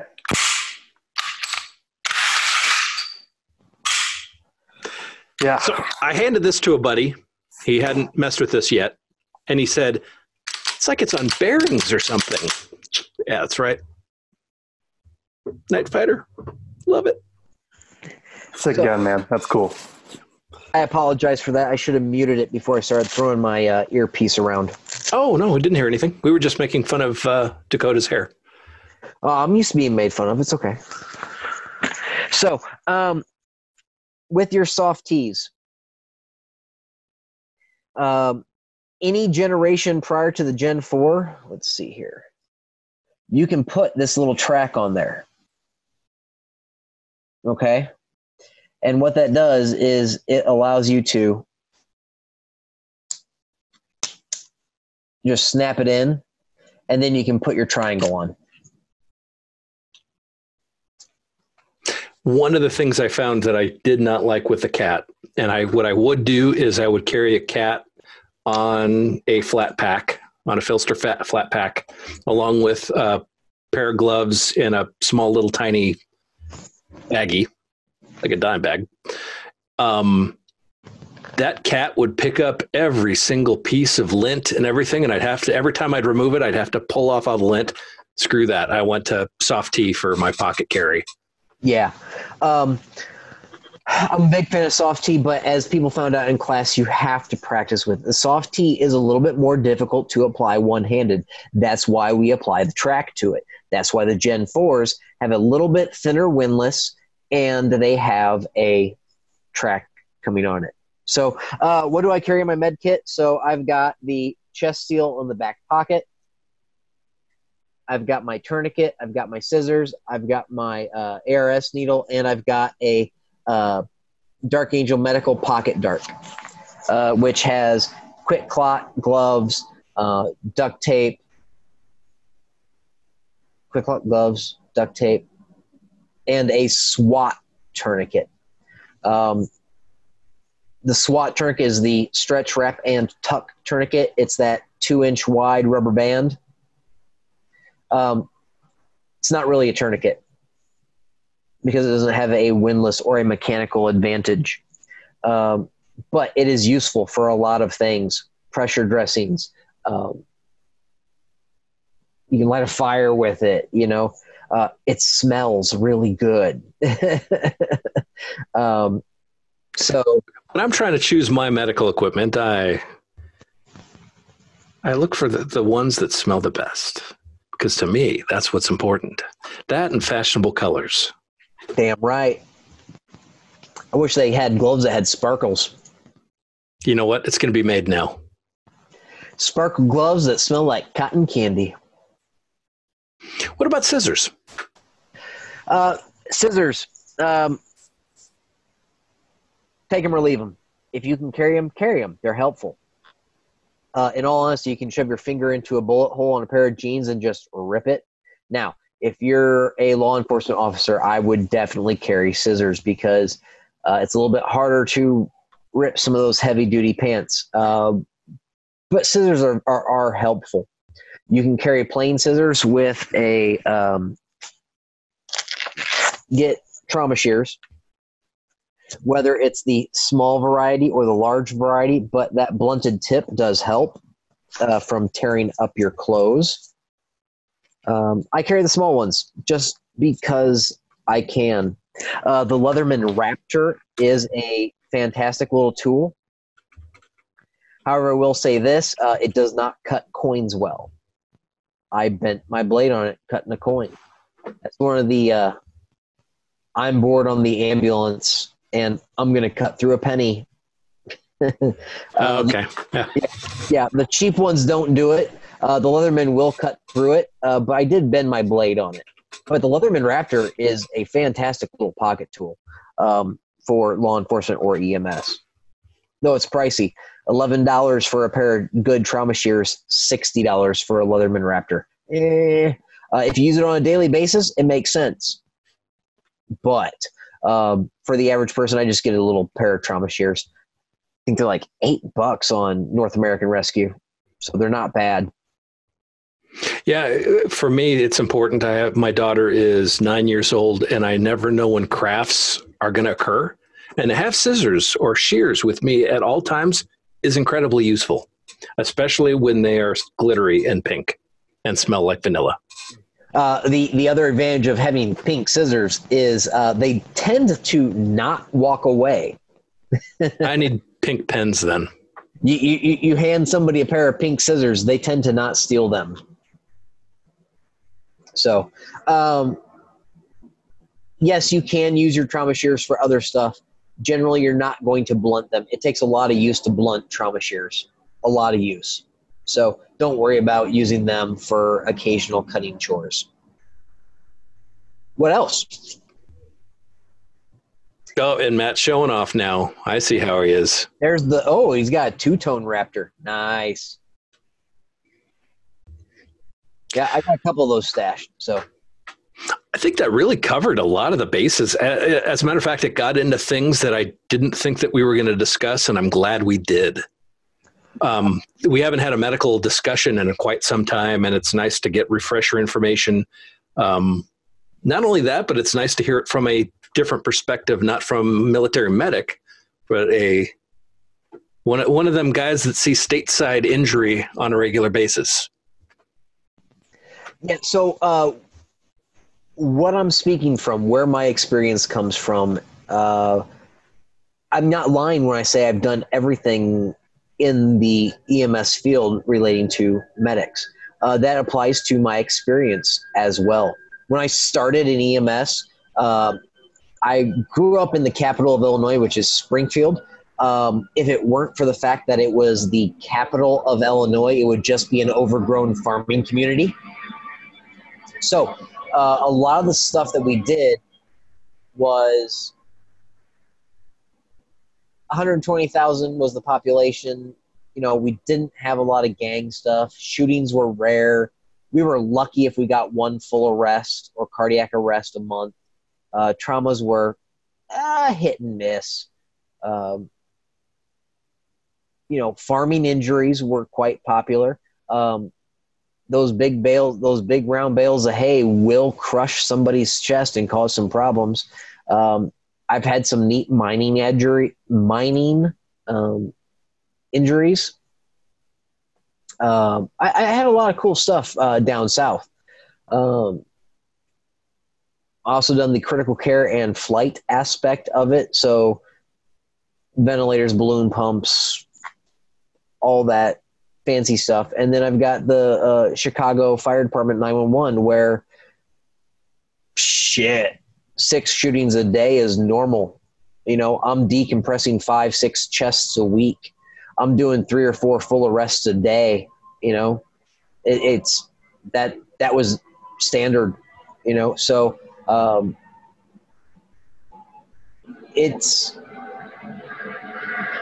like to think I'm pretty well-rounded.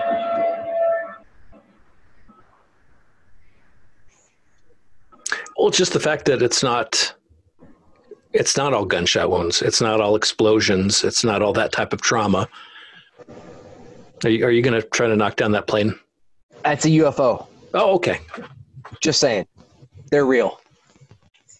But yeah, the fact that you've seen so much and you know what has worked and you can comment from a relevant perspective on these are the medical things that you recommend, that just makes sense. This is the stuff that people need to hear. Sadly, as per the norm with some of these topics, they're extremely pertinent. They're extremely important. However, they're not the cool, sexy thing because we're not talking about M240 Bravos.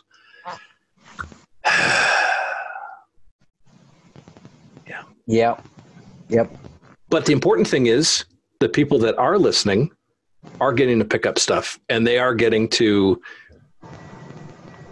some insight, some advice. They're given material that they can share with people that they care about to help influence and possibly very positively affect their lives. Yeah. So, man, who should carry medical equipment? Everyone. There's no reason not to. I got a 2-year-old and a 6-month-old right now. Well, maybe they shouldn't carry medical. They shouldn't carry, right? But just like some of my friends, a lot of friends in the EMS field and law enforcement field, man, they're 7-year-olds carry a tourniquet to school and know how to use it. You know, this stuff is simple once you get into it. Man, I can teach a monkey anything with opposable thumbs to run a trauma. I like to break it down to that stupid symbol level, and everybody can do it. One of the goals with the Stop the Bleed program, right? We want AEDs are everywhere, and with Stop the Bleed, we want to get with those AEDs, tourniquets, wound packing, all this stuff as readily available as AEDs are. There's no reason that every police car in America shouldn't have a Stop the Bleed kit or some sort of kit like that. Well, for my agency, I bought my entire department. It's not a lot of people, but it's still, I'm happy that I was able to do this. I got every officer, including the reserves, Cat 7 or Generation 7 cat, and a pouch for their duty belt. One of those, what do you call them, the hard pouches from 1110. Yep, 1110. So that's one of the things that I do on a regular basis. I donate stuff to law enforcement. Department contacts me. So a regular officer says, "Hey, man, we don't got anything. We don't have anything. Like, what do you need? What do you want? What's your training? I will fill the hole for you. I will buy you your gear. I have one stipulation. I'm only going to buy you gear that you know how to use. I'm not going to buy you a full-blown kit with chest decompression needles and all that stuff if you haven't taken a class. So if you've got no training, I'm going to give you, I'll buy you chest seals. I'll buy you tourniquets. I'll buy you wound packing, whatever. Depending on if they've had any training at all, chest seals are iffy because you can create that tension pneumo because you need to maintain them. But wound packing and tourniquets, I'll provide them. If they want something more, hey, I'll come out and do a class. All you got to do is host me. If you're local, great. I'll do it for free. As long as this stuff is getting out there, I don't mind doing that. So, traveling distances, as long as my hotel's covered or I'm not shelling out tons of money for it, I'll do it. So I'll give you a free class and then you buy the equipment or whatever. So. Good stuff. Well, I think it's time I think Matt probably needs to give his final thoughts and also plug whatever he wants to plug, including little rubber duckies. That's fair. I mean, I always got companies to plug. That's an easy day. The last thing I'd say, though, there are a couple questions about, I don't know. I mean, we cover in class, right? Myths, why tampons are terrible choices, why belts are pretty mediocre choices, all that good stuff. So I don't know if you guys want to talk about that or not. It was just a couple of questions back. But I mean, hey, I'll plug companies all day long. I mean, my final thoughts are, of course, get out and get the training. I think you're totally right. People who are interested in the self-reliant lifestyle, to plug Modern Samurai Project podcast. They're into medical, they're into gunfighting, they're into doing whatever they have to do to take care of themselves, because when they start looking at situations and the response times are anywhere from subpar to laughable, depending on the emergency, what's going on, things like that, you kind of ask yourself, do I want to be sitting there waiting for someone to show up and help me, or do I want to be able to do something to help maybe myself and even other people around me, kind of deal? That's where it came from for me. And that's an easy topic thread that you start talking to. If someone's not in that place, if they're not willing to kind of take responsibility for themselves or those around them, then, you can try some different avenues, but I think you're fighting a really big uphill battle for that. So, but the same thing as with gunfighting or anything else, right? You got to train it. You got to get out there. You got to keep your equipment up to speed. You got to, don't try and do more than you can comfortably do or are trained to do, kind of deal, right? But just having gloves and being willing to help and being not, a liability is a big step right there off the bat. Tactical, I mean, if you're in our area, right, Erik, Archetype of the Gun, Jim Dexter, Tactically Sound Training, Stop the Bleed is a national program, right? That's my understanding. So you should be able to find that anywhere around you.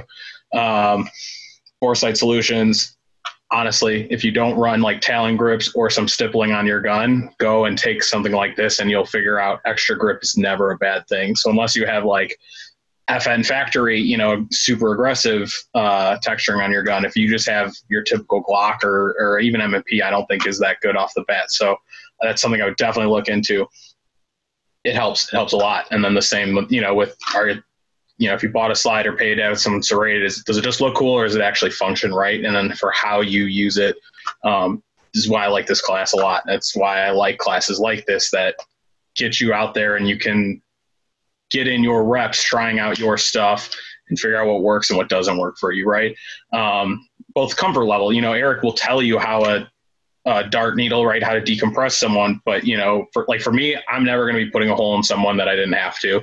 I just don't want to accept that liability, right? If I have family, maybe it's a different story. He also, chest darting yourself isn't really an option most of the time. So it's just something that's about where my progression is hit. So you don't have to be a full-blown medic either, right? I don't think anyone's ever preaching that. It's about just increasing your capabilities within your comfort level and your ability level. Who else can I push? Yeah, the duck pond, if you know about that, great stuff. Awesome companies. I was running a 43 with Hive extensions and Hive mag release. I really like their stuff. I just bought the Duick Defense mount to be able to get a red dot on my pistol because it's a big deal to me. I run a TLR6 because I like having a light. Obviously, it's a mediocre option compared to some other stuff like full-size guns, but something's better than nothing. Fairly Tactical, if you're looking for awesome clothes or magazines or hats, I'm a huge fan of their stuff. Modern Samurai Project, Scott Jedlinski, if you're looking for awesome training or just a great podcast. He interviews some really awesome people. Matt Landfair was on there, so you can definitely check out that episode. Man, I'll keep it there and just flex on y'all with my B.E. Myers glow-in-the-dark Nalgene. Nice. It's kind of cool. Pretty much most of the names that you mentioned, they're all friends of primary and secondary, and the good guys kind of work together and support each other. I love that. Yeah, how do you think I found Erik? It's like a little over 2 years ago. I go to my first class. It's Jared Rustin. And then I was like, cool. Scott was in 2 months later. I was like, now I feel up to speed on the gun thing. And I had a car accident. I was like, all right, go find some medical. Primary and secondary, here's my inaudible cries for help. And next thing I know, I see a class posting for So You've Been Shot, medical plus gun. I was like, all right, here we go. Let's just get it what we need to do. So yeah. I wonder what we need to focus on next. Maybe driving? Awesome. Yeah. So I picked that name for the shock value, right? It works. It seemed to work, yeah. It definitely, yeah. It didn't seem implausible, and it was like, well, yeah. What do I do then? I don't know. Shoot him back, and then what? Bleed out. Yeah, that seems like the alert training I just had. Okay, right. We shot him. Now what do? We have all these victims. So index. I don't know how many fights you guys have been in, but I've never been in a fight where there wasn't blood involved. At some point, blood comes out, whether it's from a punch to the face or rolling around on the ground. At some point, blood comes out. So, yeah. Funny how that works. For some reason, I'm out of focus too. I don't know what you guys did. I am not sure what happened. Whatever. Oh, well, I have my handy dandy DOS and okay, yeah, right there. So that's where I need to put my face that close to the camera. Good. Dakota, what do you have to say for yourself? What do you want to plug? What are your final thoughts? First, final thoughts on the class, since that's what we're here discussing. Get into it. If you can find a location where Erik's doing this, if you have a place to host him, if there's one happening near you, jump right in. It's really cool to have a class, and I'm sure there's a couple other out there, but it's really cool and unique in this space to have a class that merges the medical skills with the shooting skills. And what that's going to give you on a broad level is eventually towards the end of the class, you're starting to stack those things on top of each other. Anyone can apply a tourniquet, one-handed with a little bit of instruction, sterilely under maybe a little bit of time pressure. Can you do it when you are thinking, processing information, shooting at targets that you don't know are going to be called out in what sequence? What sequence? Can you do it while you have fake blood on you that's still slippery and all that? That final drill stacked tolerances and problems on top of each other and forced you to move through those as they occurred. So that's a big value added piece to this class. You're going to get very practical skills on the shooting side in terms of using cover, in terms of positional shooting, in terms of manipulations, all those things. You're given a place to experiment with some of those skills and improve them there. But again, towards the end of the class, you're compounding everything and you're getting a taste for what it might be like to have to do them at the same time in a situation. So jump in, man, highly recommend it. I had a great time, and I appreciate Erik inviting me out there, man. It was a good time. Now, if Erik does not have a class near you soon or anything like that, it does not mean you can't jump into a med class. Go find one. This stuff is available. It's pretty accessible at this point. And all this stuff is pretty simple. This basic trauma care stuff, it's really simple. It's just not intuitive. You need to go and get some instruction on it. You need to go learn the finer points of the nuances about it to know how to do it right. And you'll be a much better asset to society for it. In my opinion, if you can do it before gun training, get it done, because if you're going to be out in the range, you had better know how to fix accidents, because they happen. They happen out there. So get after the med training. Training in general, let's also remember, in the same vein, it's not just guns. Self-protection is not just guns. I'm guilty of putting more attention on the shooting because I'm a hobbyist, man. I love shooting guns. I shoot a lot. For me, about 10,000 rounds a year is what I am going through. And it's really easy to bias your dollars spent towards that. Understand it's medical. Understand it's combatives. Understand it's less lethal. Understand that it's also about just being a good person, being there to help others who need it, being a good enough person to walk away from silly things that could escalate into a deadly force situation. That is all a part of it. So broaden your horizons and seek out good information from good people. Support good information like primary and secondary. There's also a ton of good sources of information out there. Seek them out, find them. And a lot of them are connected back to primary and secondary, so you'll probably have a good network there. Tons of good info out there. Also lots of bad info. Learn to sort through it. Support the good stuff. And finally, I kind of touched on it before, be a good person. Go out there, make the world better.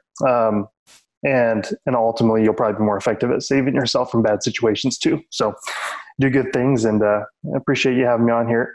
I'm just a guy who likes to shoot. I have nothing special to offer in terms of background or anything like that. If you want to follow me on Instagram, at Dakota Schafer. I post shooting stuff. I post some travel stuff. I post just whatever I kind of like. So lately, the flavor of the day has been shooting because I've been doing some competition stuff. So I'm also, speaking of Jedi, I just signed up and snagged the last slot in this class for Omaha, Nebraska. So if you're out there here in a little less than a month and you see me on the line, say hi. Love to meet you guys. So thank you. So you said that you kind of focus on the stuff that you like more, kind of the easier stuff. Same for me in carbines. Carbines, that's easy stuff. I hate shooting pistols. Well, then you realize, you know what am I carrying with me? So going to the medical, thinking about that whole medical package. Okay, what are the odds of me actually using my gun? What are the odds of me using medical? We need to take serious assessments of ourselves and our lives and what we're more likely to encounter and prepare accordingly. Absolutely. And hey man, just because you're broadening your horizons doesn't mean you can't get good at something. Yeah. With pistol shooting, I will say that probably carries the most liability with it. If you send a round into the public errantly, and we understand life happens, things stack on top of each other, but if you're not taking the time before the fight to get better and to sharpen your skills beforehand, man, there's a lot of weight attached to each round, especially if it doesn't go where you're trying to put it. So try to be as good as you can possibly be at everything that's important within your resources and means. Yeah. Erik, before you plug anything, before you give us your final thoughts, why not tampons? Oh, and you're muted. So, for some reason, my responses were not popping up in the YouTube chat. But myths, tampons, garbage. Belts, garbage. To pack a wound appropriately, it takes, I think what the tests were showing were 16 to 20 tampons to get the same wound packing capabilities as a small Z-fold pack of gauze. So when you think about tampons were not designed to absorb arterial blood flow or large amounts of blood. Tampons were designed to absorb small amounts of vaginal secretions mixed with blood, skin cells, etc. Right? So they were not designed to absorb that. They are designed to absorb small amounts of stuff. So you need a stupid large amount of them. Carrying 16 tampons is not a small amount of tampons, whereas carrying a small pack of Z-fold gauze for $2, cheaper than tampons as well, works 100% better. So belts. When we are putting belts on as a tourniquet, yeah, you may slow down the bleeding, but we're not stopping the bleeding. When we're talking about people living the armed lifestyle, most of us are going to carry or on a daily basis wear a belt that is fairly rigid. Even the Graith or the what's Ernest Langston's belt that he's running, the really thin one. I don't know. The Graith Specialist is a thin, flexible belt that has just enough rigid support to carry a full-size firearm. Ernest Langdon has one. I forget what it's called right now, but they're an alternative to the Ares Aegis belt or a Mean Gene leather or any of the other belts that are super rigid that we're all carrying guns on. You're not going to stop the bleeding with any of those guys. At the most, you might slow it down and you'll feel good about it. You might slow it down. To truly stop the bleeding, you really need some sort of mechanical advantage, some way to constrict. So, belts are garbage too. The only belt that might possibly work are those like 2-inch webbing belts that come free with your pants from Kohl's. Maybe you could use one of those because it's flexible enough, and you insert some sort of mechanical advantage into it. Maybe. I'd rather use a triangular bandage, a cravat, a handkerchief, a shirt torn into a nice long strip. I'd rather use one of those than a belt. Those would all make improvised tourniquets much better than a belt. So, belts are stupid. Another question that was asked in chat that I wasn't able to answer for some reason, besides myths. Yes, I do travel. I will come to you, but I am located in Chicago. And if you have a question about another trainer, I will vet them for you. You're like, okay, this class looks interesting, but I don't know anything about it. If you send me a link for that info, I will vet that instructor for you. I'll look at their background if I can find it. And if I don't know anything personally about them, I will ask the collective, right? I will use my resources to help you vet that class before you spend your money on it. So even if you're not spending money with me, I will help you do that stuff. So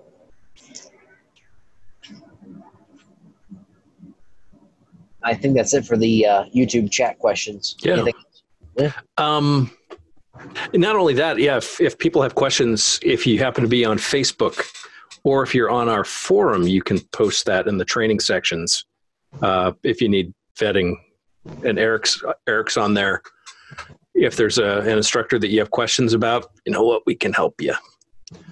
And it's kind of nice when we have this big network. It's especially nice when it's a big network of people that I personally can say I can absolutely trust.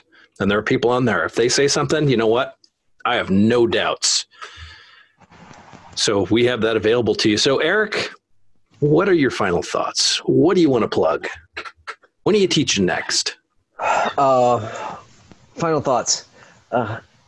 Guys, don't neglect the medical training. It's significantly more important than your firearms training. But when you're looking at medical classes, don't get caught up in the flashy cool guy stuff. Yes, there is a time and place for rolling across the injured person and ending up in a fireman's carry. Yes, there is a place for that stuff. Majority of civilians don't need that. Okay? Make sure that what they're teaching is not regulated. It's quality information coming from somebody who is, like me, a recognized educational partner with TECC, whether they're TCCC, whether they're TEMS, PHTLS, something. And if you don't know what any of those means, just ask me and I'll do it. So make sure you're taking a vetted or quality class when it comes to medical. Just like with firearms, there's a lot of bad information out there. So,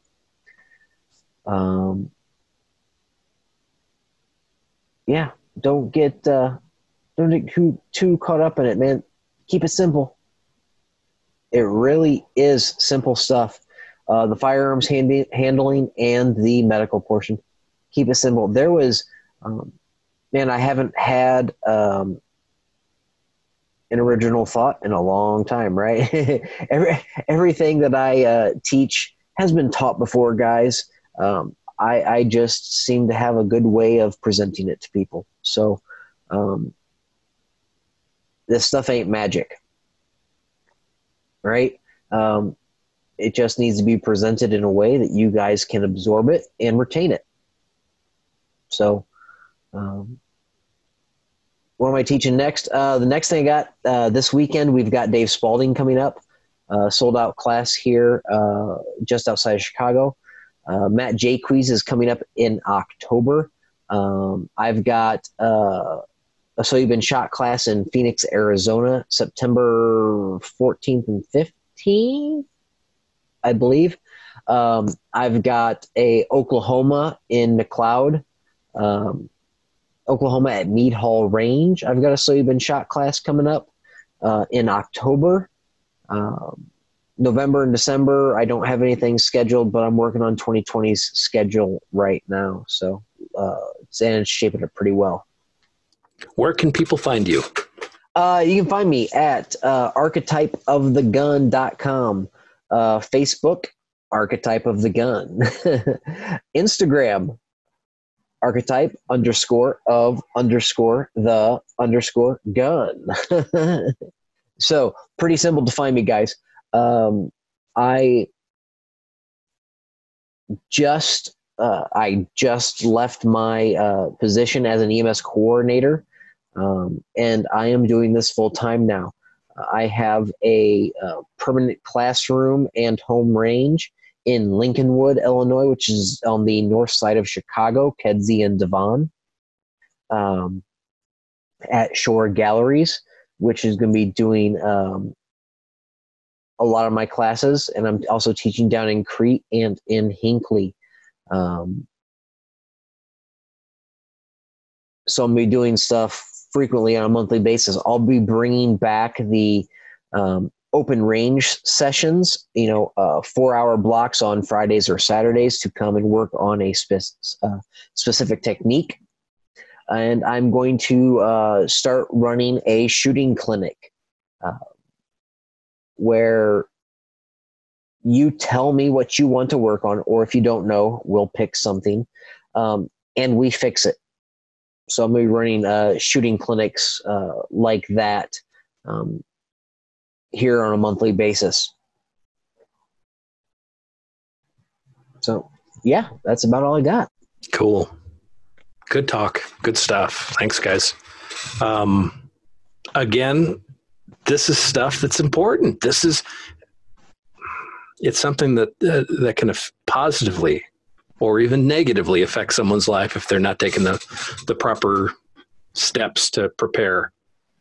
Negative being if you don't do it. What are you going to do? You're going to use a belt. You're going to use a tampon. You're going to use a T-shirt to stop the bleed. We have the ability now to prepare. As a matter of fact, as you're listening right now, you have the ability, if you don't already have a tourniquet with you or have them available, you can go on the interwebs and buy them. That being said, be cautious. There are what are they? The fraudulent, the counterfeit. Yeah. Do not buy your medical products on Amazon. Yeah. But now's the time to do it, and it's not that expensive. And if you have to, buy it incrementally. And I don't mean buy the windlass separately. I mean buy a tourniquet, buy this, buy that, buy a chest seal. In the long run, let's say a few months from now, you'll have your full kit. You'll be good until it expires. No. But yeah, think about this stuff. This is stuff that we have the potential of using this at any time. And it's far more likely that we're going to use our medical stuff than we're going to be using our guns. So with that in mind, it's important to get that training. What was the Boston Massacre stat? Oh, yeah. If I recall correctly off the top of my head, there were no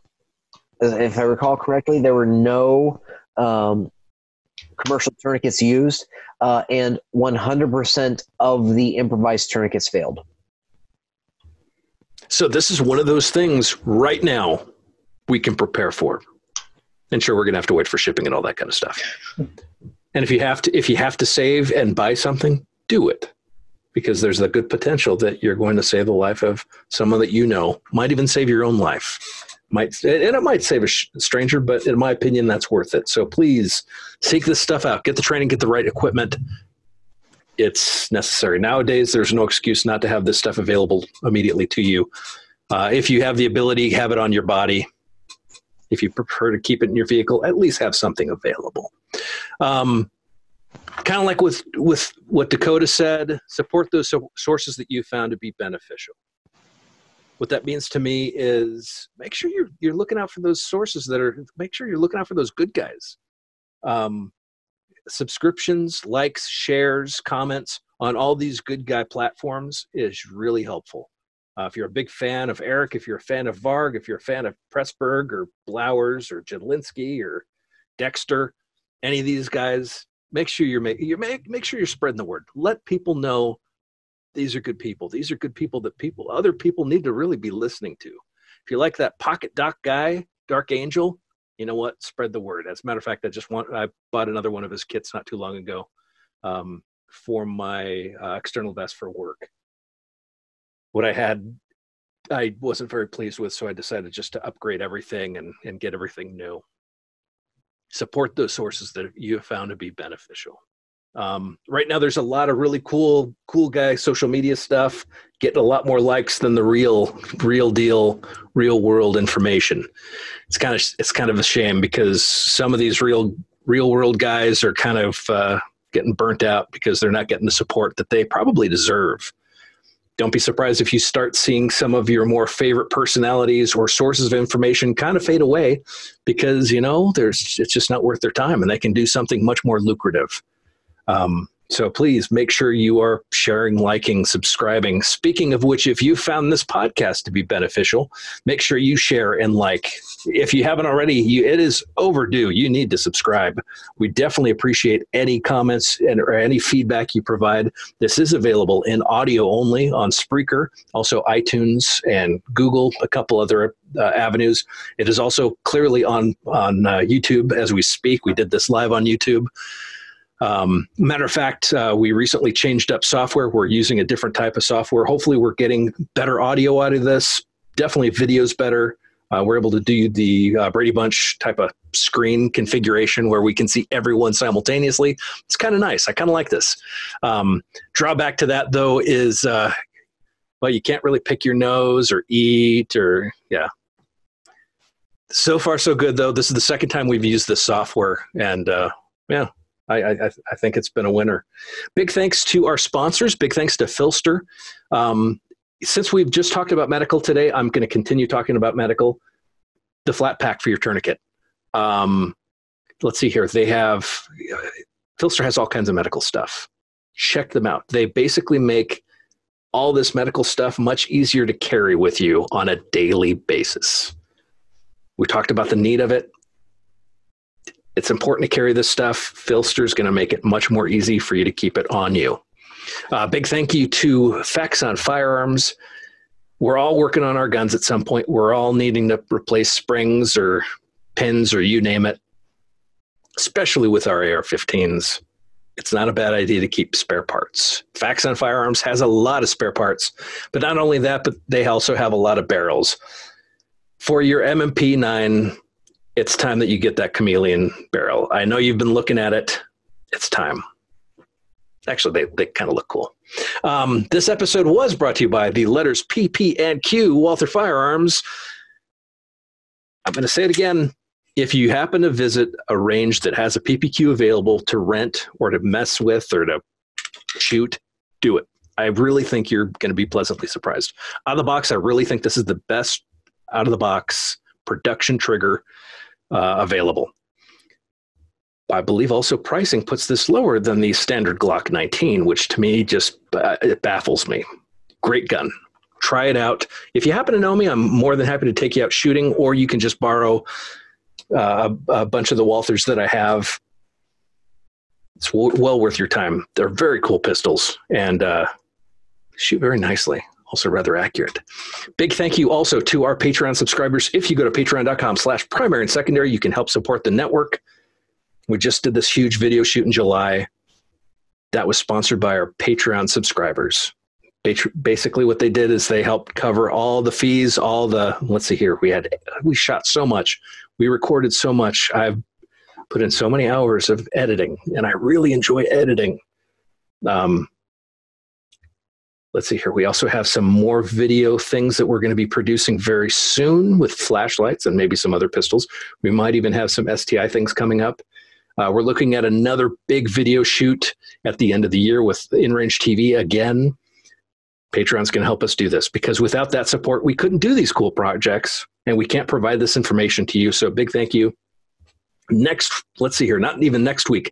This Saturday, we're going to be doing a podcast with several people that you probably are familiar with. I'm not going to name them, along with STI, a representative from STI. And we're going to talk about where they've been and where they're going and these new staccato pistols. I'm kind of excited about this because I've heard nothing but good things with this Chambers pistol. I'm incredibly spoiled. Yep, that's it racking right there. Oh, it's like it's on bearings. I was really skeptical. I talked to Chuck about these at length, finally got a good quality 2011, shot it. I'm nothing but impressed with this.